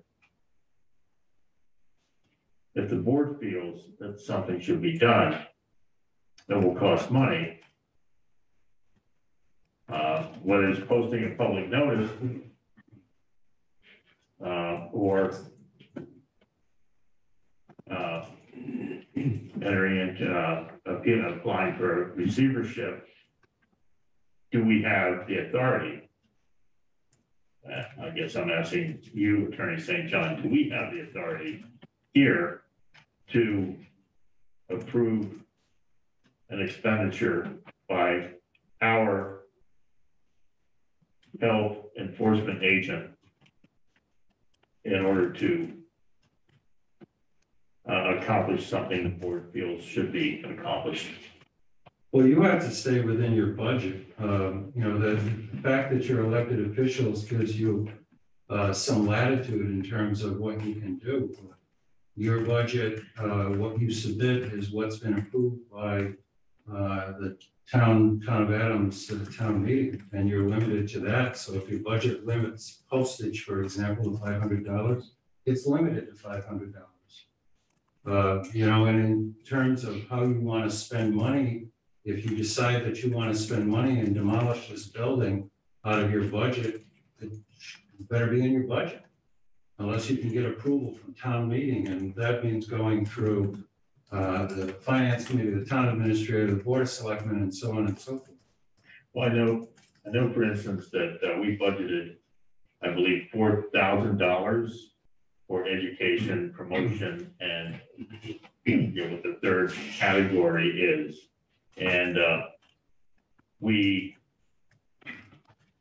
as far as I know, we only withdrew $970, transferred that to the public health nursing because the alliance contract was much larger than the original one with Berkshire DNA.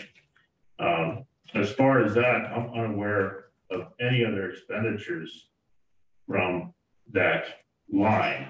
Now, I know it's not enforcement, code enforcement, or legal fees, but it is money there that we could transfer into the appropriate line item for expenditure. Well, you need to have a conversation with the town administrator, maybe the town accountant, before you get into it. I agree. So yes for that. So just for clarification, this is in order to demolish to Mr. Chug within the specified 90 days. This by no means obligates the town to take any action against this property, up to and including demolition.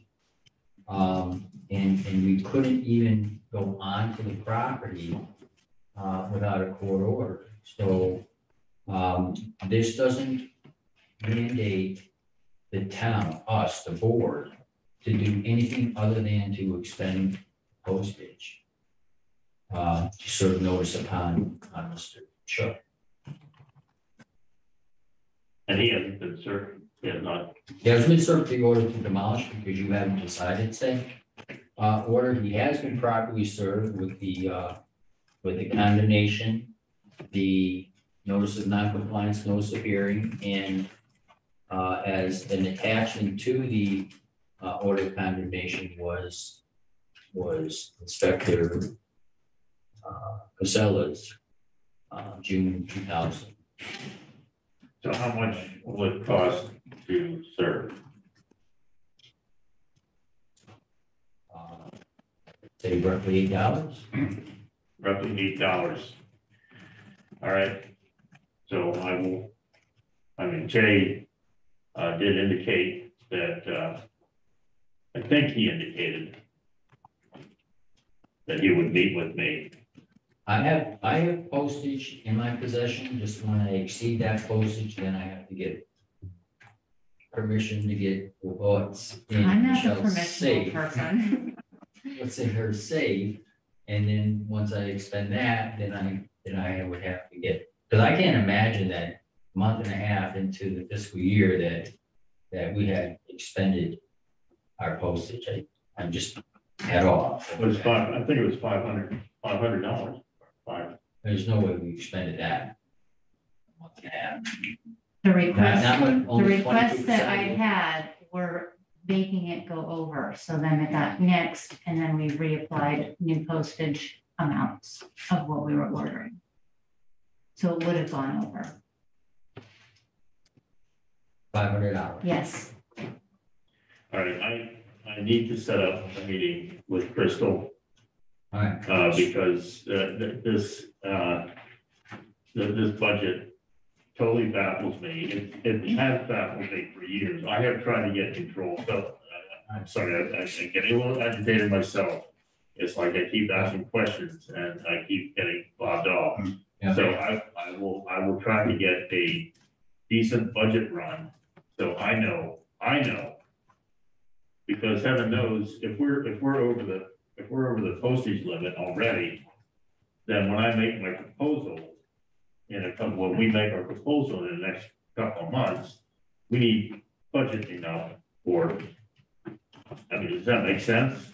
Well, yeah, I mean, just in a 2-week period of time, when I started keeping a ledger, we were at, less than 10% of that figure. So, once we, and also this year, we had to, we're getting off topic, but we had to divide that figure from our prior administrative assistant was shared with other departments. So, but again, we're getting off topic. So, with regard to this order to demolish, Attorney St. John, brings up, a good point that he's counsel for the town, and he doesn't feel comfortable.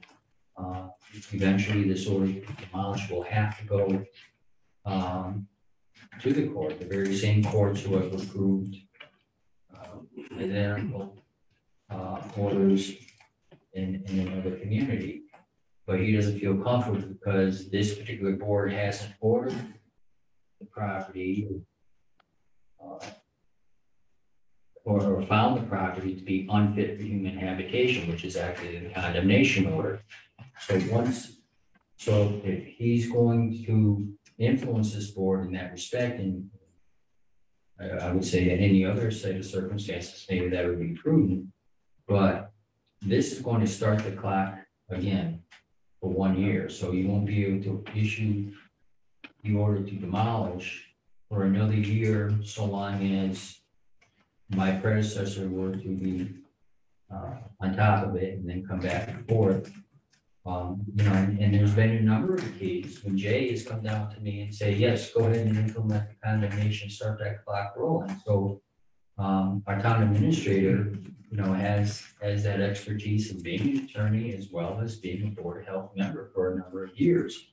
And I'm sure that if his interpretation was that the orders of condemnation had to have the declaration from the Board of Health rather than the board's agent.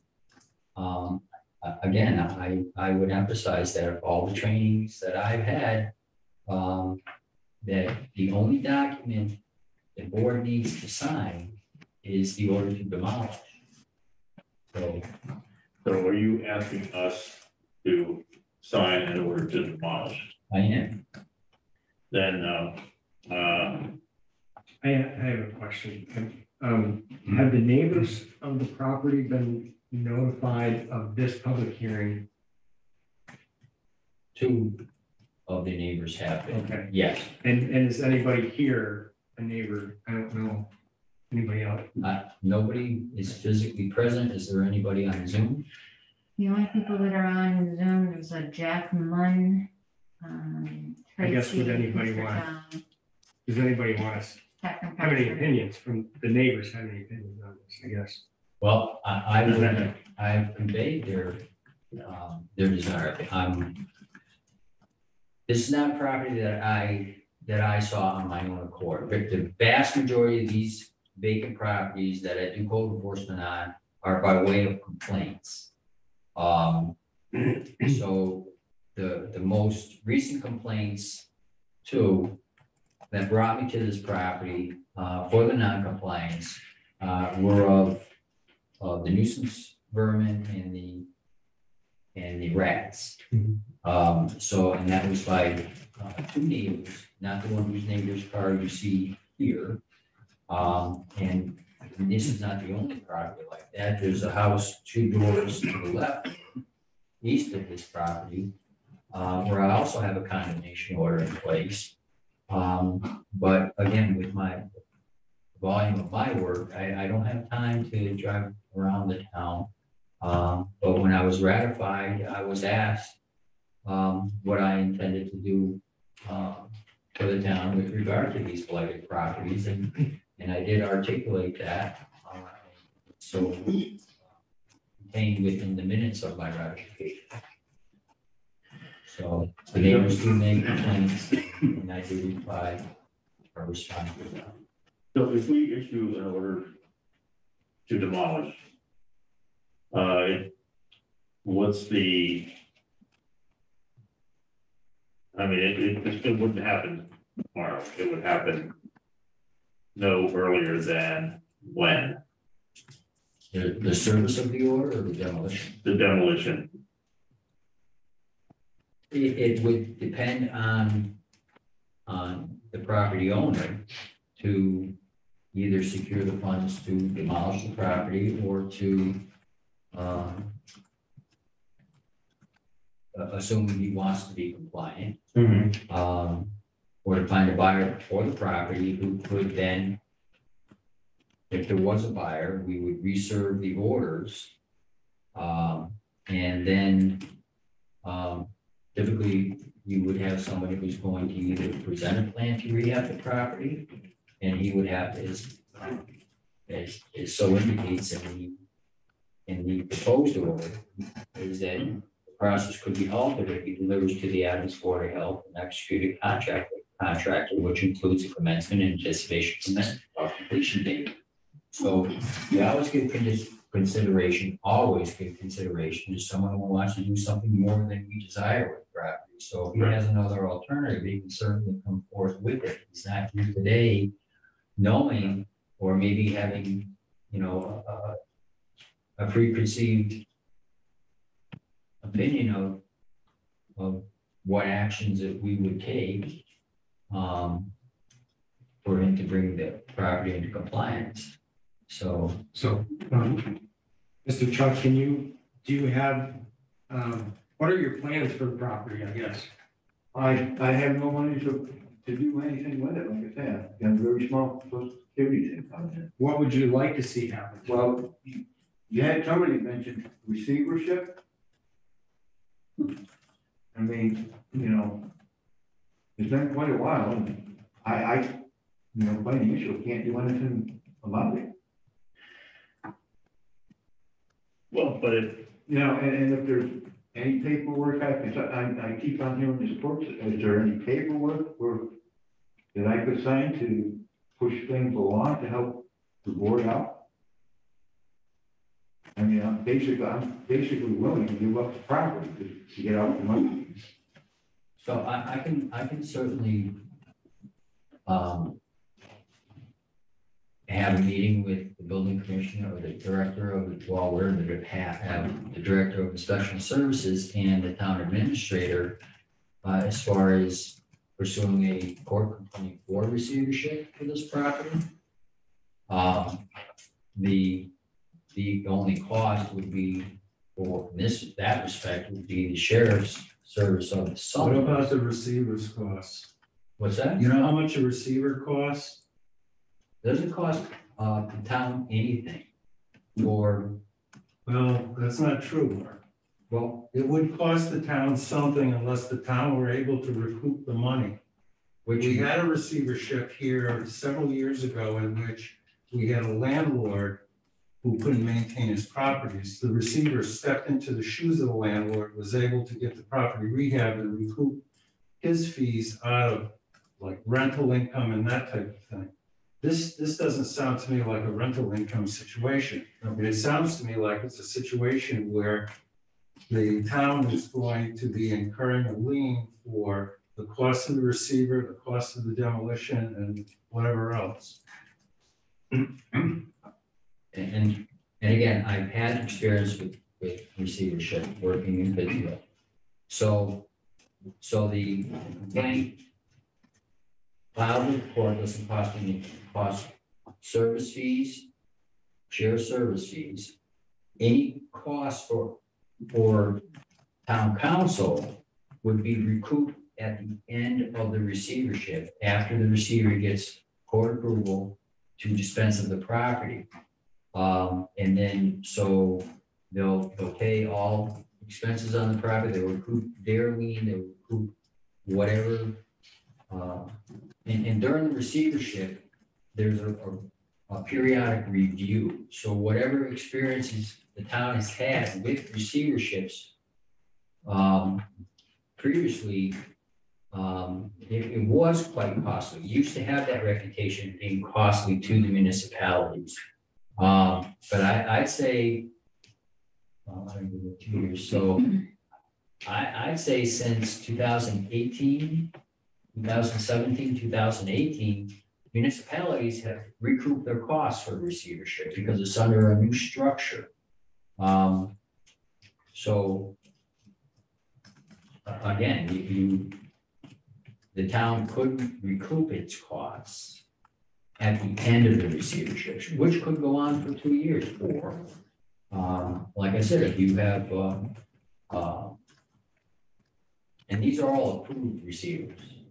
Okay, the court has approved them, and a lot of the ones that are on the receivers list for Western Massachusetts are also on the Attorney General's list for receivership. So I'd say, you know, well, first point is the order to demolish can still be issued. We don't have to take action on demolishing the building if Mr. Chuck is not compliant within that time. Is, you know, after, again, I would have to meet with the Director of Inspection Services and the town administrator to get approval before I even have to go for receivership. Right. Okay, so, you know, that whole new policy actually halts and unnecessarily extends code enforcement. So here before the board, I ask that you approve this order to demolish, and, you know, I'll serve it upon, I have it served upon Mr. Chuck in terms of statute. And then if he does want to pursue other options, I can certainly meet with him on how many ever occasions are convenient and discuss many other options. So I'm still kind of confused about if we do issue an order to demolish, it would not have to be carried out immediately, and there would be time for us to, if Mr. Chuck and you and Commissioner Garner, council, DA Green, come to a reasonable solution ahead of time that is not demolition. That would be, we would have time to set up. Right, and the only reason why we need to meet with Commissioner Garner or TA Green is for approval to pursue the receivership, any expenditure with regard to escalating the correction order. I would not need to meet with them to have a discussion with Mr. Chook about other options. Right. To dispense of the property on his own. So there is no requirement, and you know, I have offered videos of those hearings with Pittsfield Board of Health. There was also an occasion where Commissioner Gardner and I appeared on a local television special with regard to the demolitions. And I've participated in quite a number of receiverships, as I stated, that some of which did include demolition. So these orders to demolish don't have to be effected by the town within a specified period of time. The vast majority of the occasions where the city has demolished, the city of Pittsfield has demolished buildings, the vast majority of those orders have been in place for a year.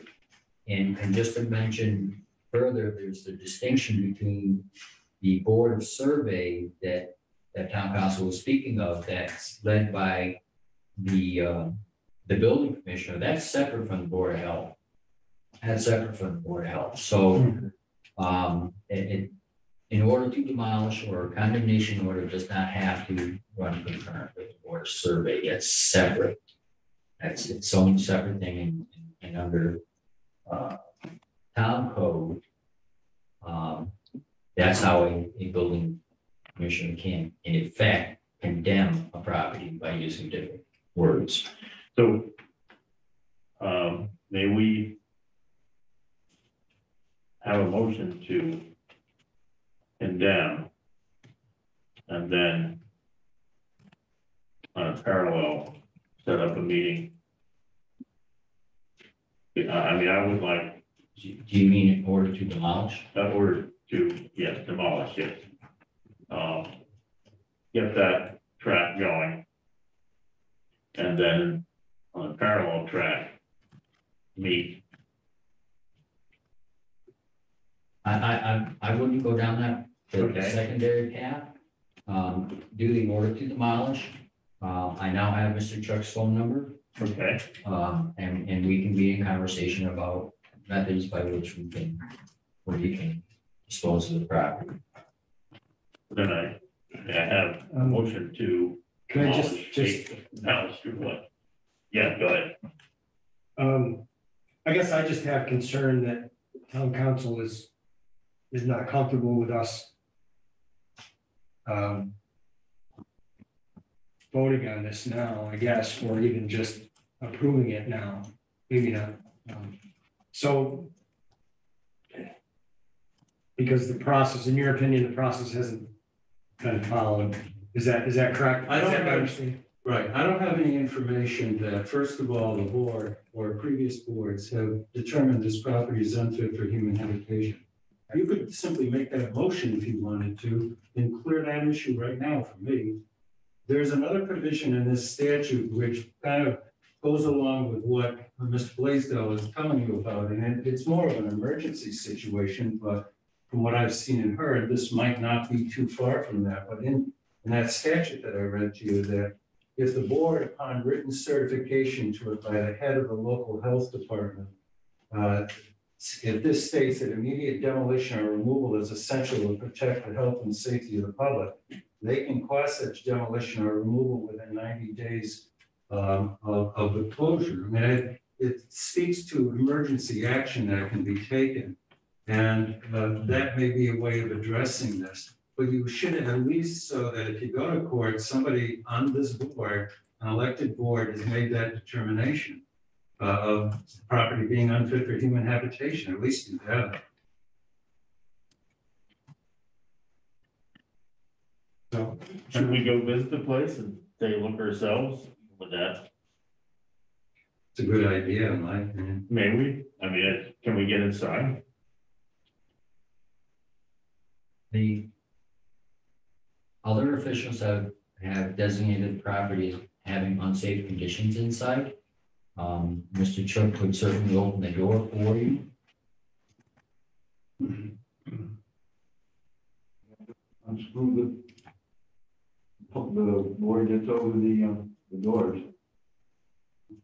So is that permission for one of the board members and Mark to enter the property? Yeah, and whoever needs to go at any time without you being present? That's fine by me. Yeah, just out on the property. But that, because I trust my colleagues who posted that symbol that I'm not going onto their property. I'm not even going onto the front steps. I guess we're stuck there. If nobody's gonna go visit it, then we're stuck, because I'm not gonna go against what town council says. So was I'm that, telling you that right now. was the red X thrown up by Chief Panseki? Probably not.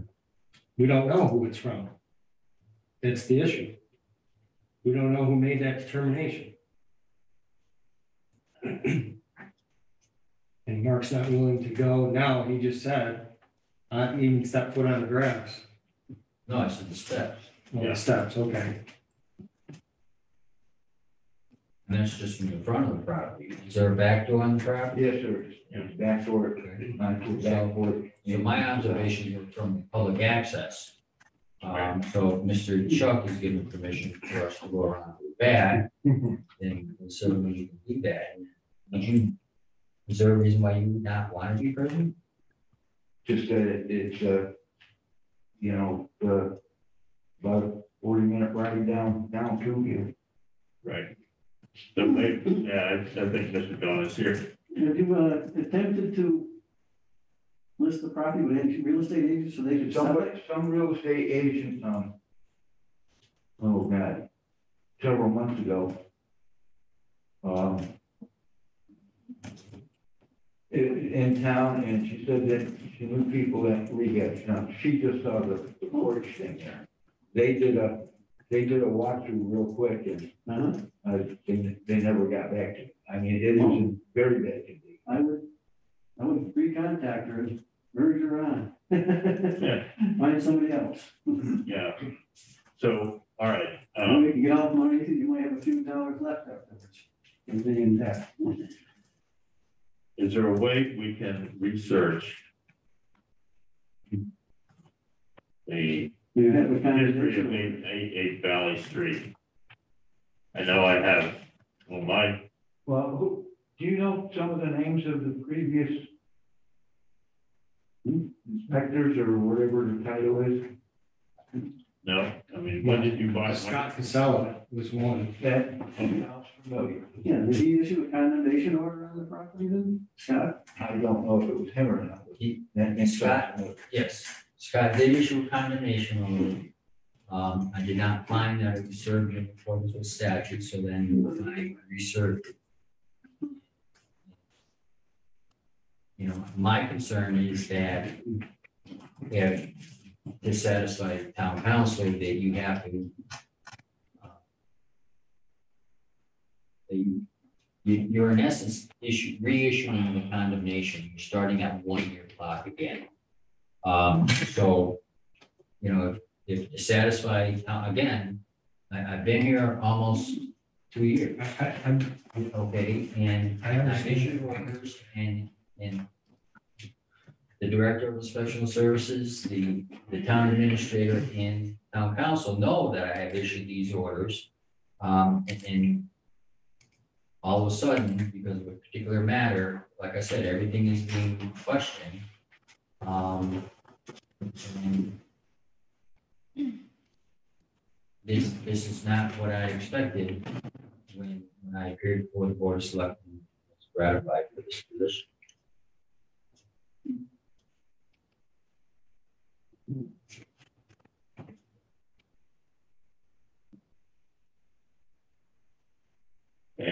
you're gonna have a lot of dissatisfied residents who.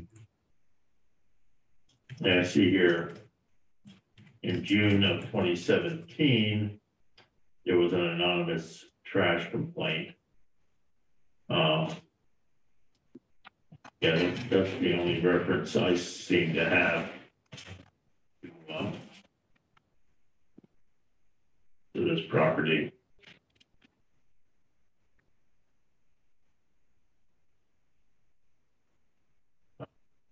But that's 2017 is obviously subsequent to Scott. Well, can we table this until next meeting, until we get more information? Or try to find more information? You're not going to find anything where this town's Board of Health made any such declaration on this particular property. Right, okay, so I'm gonna say, I'm bailing on this. We have 5 minutes before we gotta get out of here. We have a lot on our agenda yet, which is just going to get swept aside for now. Mr. Donis has been waiting patiently here. I came for the whole meeting. Well, Especially the first 3 rings. Motion to close public hearing on 8 Valley Street. Second, yes. Joyce, Yes. Pete, Yes. Dave, yes, so it's unanimous. We will revisit this. Not sure whether we will do it under old business or public hearing, but so Blaisdell will contact you and we will move forward from there. Old business, 8 Valley Street. Not 8 Valley, 103 Friend Street. Mr. Donis, how is he doing, Officer Blaisdell? He's progress is slow, but you did give him also for the next meeting. Right. Not next meeting, but next month. What would have been the October 6th. So I am. If we do meet in 2 weeks, we won't ask you to come, but the following meeting.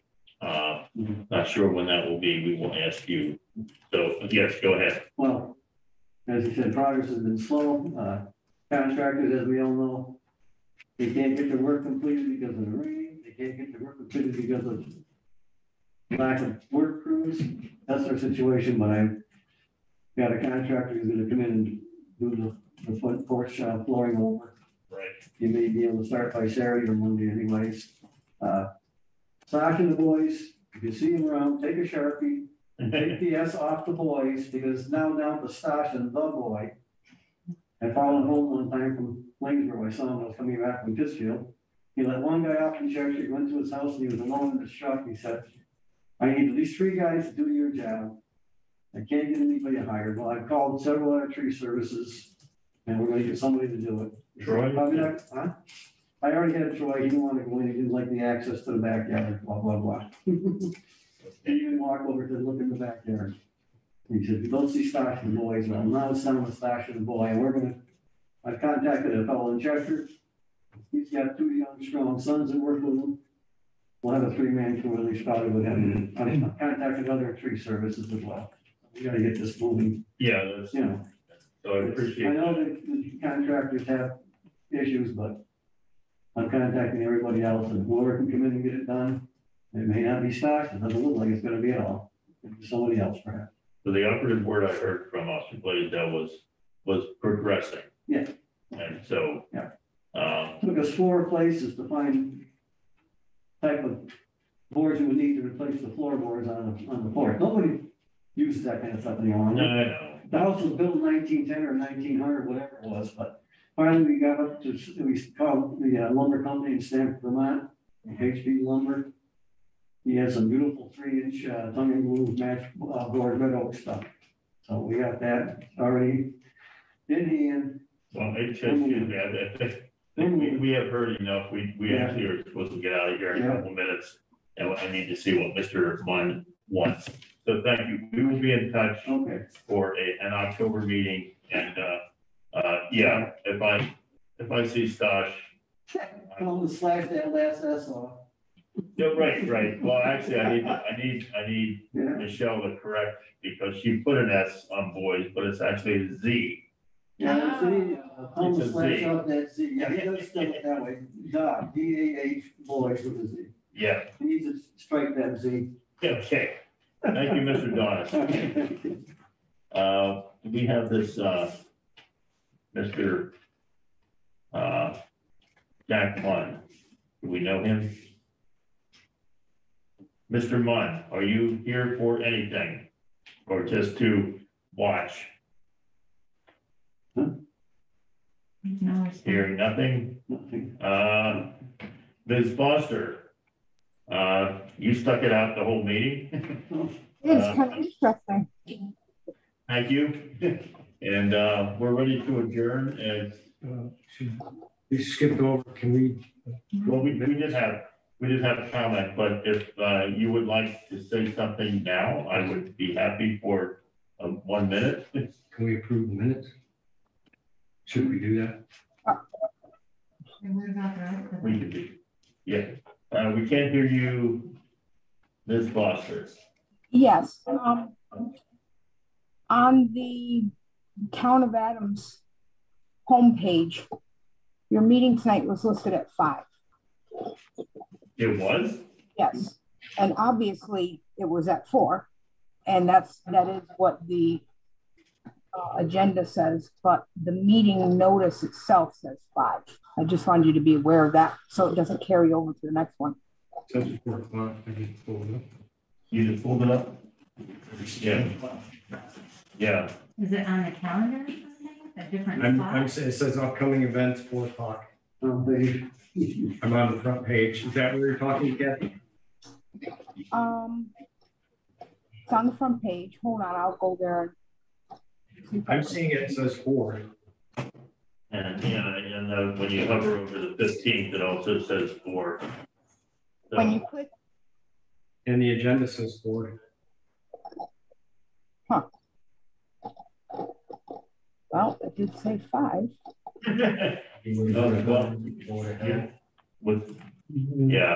Yeah, I think this is sort of.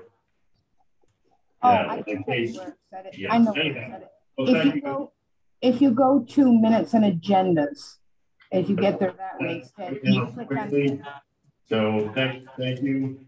under agendas, it does say 5 o'clock. I'm looking at it right now. I don't see where it says 5. Where you go minutes and agendas, Board of Health agendas, and then it lists all the agendas chronologically. The one for today says 5 p.m. The amended one says 4, which is the operative one. So, all right. I see what you're saying. Yeah. Okay. So, Just bring it to your attention. Thanks for pointing it out. Do you mean that? yeah, yes. We will make sure. So we have 2 minutes here. It's February 10th. We're revised, just to say that the meeting, we encountered a recording glitch, and so I terminated the meeting early. So that's, did anybody have any? I guess, didn't we approve that already, these minutes? And it did state that. Well, Attorney St. John wanted us to actually say why the meeting was ended. I think that it said that, but I looked at the minutes that were sent to us. I think the difference is it still had agenda items on the bottom. And if I remember right, we voted to amend that to take those off. But I think that what got posted didn't show why. Right, but what was posted. Why it was happening. I think that was the whole issue that Ms. Foster had. That the minutes of February 10 didn't say. No, I think the issue Ms. Foster had was they weren't posted on the website. But then they were. But But- it didn't but- show that we closed the meeting because of computer glitch. She's correct. That the minutes just weren't accurate, that's all. So I think what we're here today is. So what we voted on wasn't posted. That's the issue. That's what I'm saying. So there was just different minutes. So, Because when we originally got presented these minutes in March, I looked this up, and it's gonna take me a while to find it now, but it had the statement that it was ended because of a computer issue, and then it had the rest of the Right. agenda still on there. That's true. And I think Attorney St. John said we need to take that off. Correct. And I think what And happened. it didn't get was taken we- off, it just got posted. No, what got posted, it did get taken off, but the information about why it was closed down because of the computer glitch, that That got also got- deleted as okay. well. Okay, so my next question is what Haley has, is that what was posted on the website? What Because what Haley- Haley has is official, not what's posted on the website. And what Haley has the deleted information of why we closed it. It just Okay. stopped. Yeah, so she Okay. doesn't have the updated stuff. Okay, thank you. That clarifies. Okay. Okay. so, So I've updated it. motion, yes, thank you. Motion to approve February 10 minutes as amended correctly now. Second. No further discussion. Joyce? Oh, She would abstain. I would have to abstain. I don't want to tell you how to Yeah, vote. okay. No, I'd rather, that's what I was gonna say, I'd rather, yeah, abstain. So yes from me, Yes from me. and yes from Pete, so it passes. Thank you, Michelle, for that clarification. You're welcome. I get a little confused. That's okay. So, We're Especially here when I to haven't help. eaten dinner. Thank you for fixing that. You're I think I need, so, the minutes and, Michelle, I'm sorry, I've got August 18th. a load of small typos. I will send this to you. I'm gonna rip through them myself. So, please hang on. Well, should you just send those typos to her? and then we'll I revisit that will next meeting? send them, but it's the minutes, this is, which meeting was this? We're talking about August 18th. 18th draft DVR, okay. Here it is. So I'm just going down here on the bottom of page 1. The fire department, the district is Stan Tech, STANTEC, Stan Tech. Oh, sorry. No. Say that again? ST? Stan Tech, STANTEC.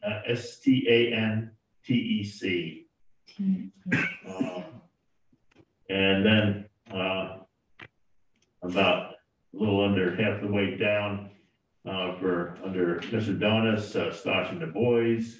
What page are you on? Wait, Yeah, I'm confused too. So it's the second page, public hearing, it's second paragraph under Donis. We refer to Stosh and the Boys. Oh, yes. Yeah, there are some apostrophes there, but I'm not gonna be too. And at the bottom of that page, it's actually ballasts, BALLASTS, right? What line number is that? Very last line. The first word in the last line, Oh, yes. ballast, BAL. LASTS. They're ballasts. Yeah. Yeah. Well, I'll also have you know that the Word document that I've been saving as was a very old version, so it's not catching a lot of typos. Oh, yes, I noticed on my computer. also. Yeah, so I'm trying to get onto the newer version, so hopefully going forward it won't be as horrible. So, on the next page, the second line, the outlets are GFI, ground fault indicator, GFI. And then in the next paragraph, next to last line, Mrs. Hain you have HAYN instead of HAHN. Tell me which paragraph I'm in now. So that's the second paragraph, next to last line. Oh, Yeah. Mrs. Yeah, Haynes. Haynes, I mean, Oh, HN, H. yeah. A. H. That's a good question about this. And then, so I am going down to page 7.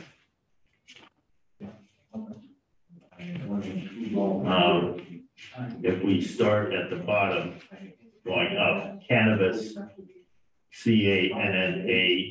CANNABIS. I see you were never a hippie. Totally not. CANNABIS. BIS. Thank you. Or you could just say we. And the school reopening paragraph, there are actually a few things here. The second sentence, Mr. Blaisdell explained that sentence I didn't really understand. Mr. Blaisdell explained that Dan Doyle, DESE met last week with school, which the school reporting will not be posted.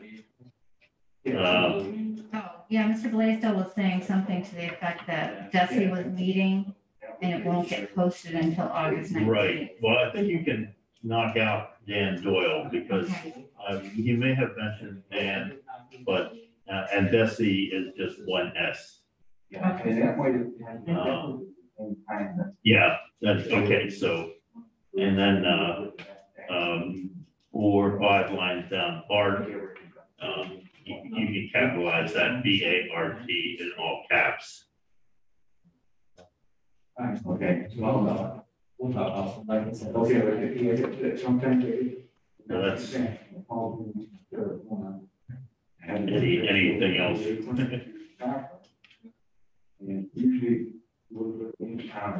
Under review mail. It's MS Brewer, but Mrs. MS. Yeah. I think I was doing this all along, but Yeah. Oh. Oh my gosh. I did not. Missed one, David. What's that? Oh Missed my one, God. David. Come on now. Yeah, I did read them.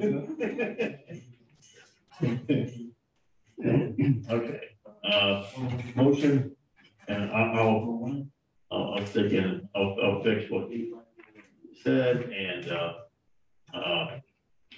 comment, and I'll send it off to, Michelle and, so. I did have a question up in the people that were in with the people that were present. I had a J. Ellen LeGeau and a David G. Do you know who they are? No. Maybe they were just listening in.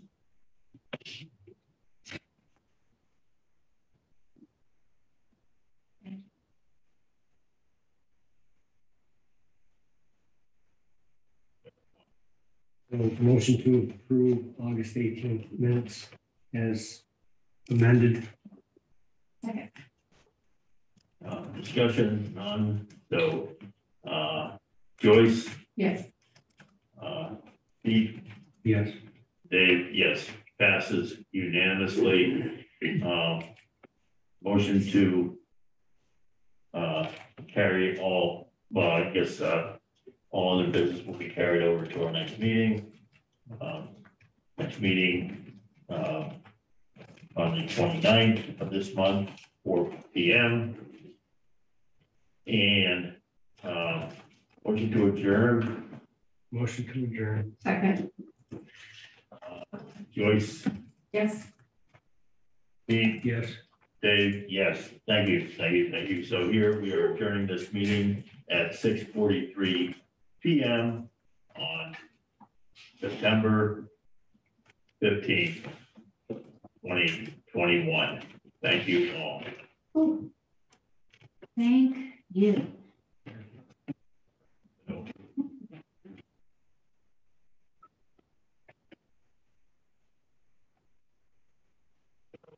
meeting ended? Nope. Still have Mr. John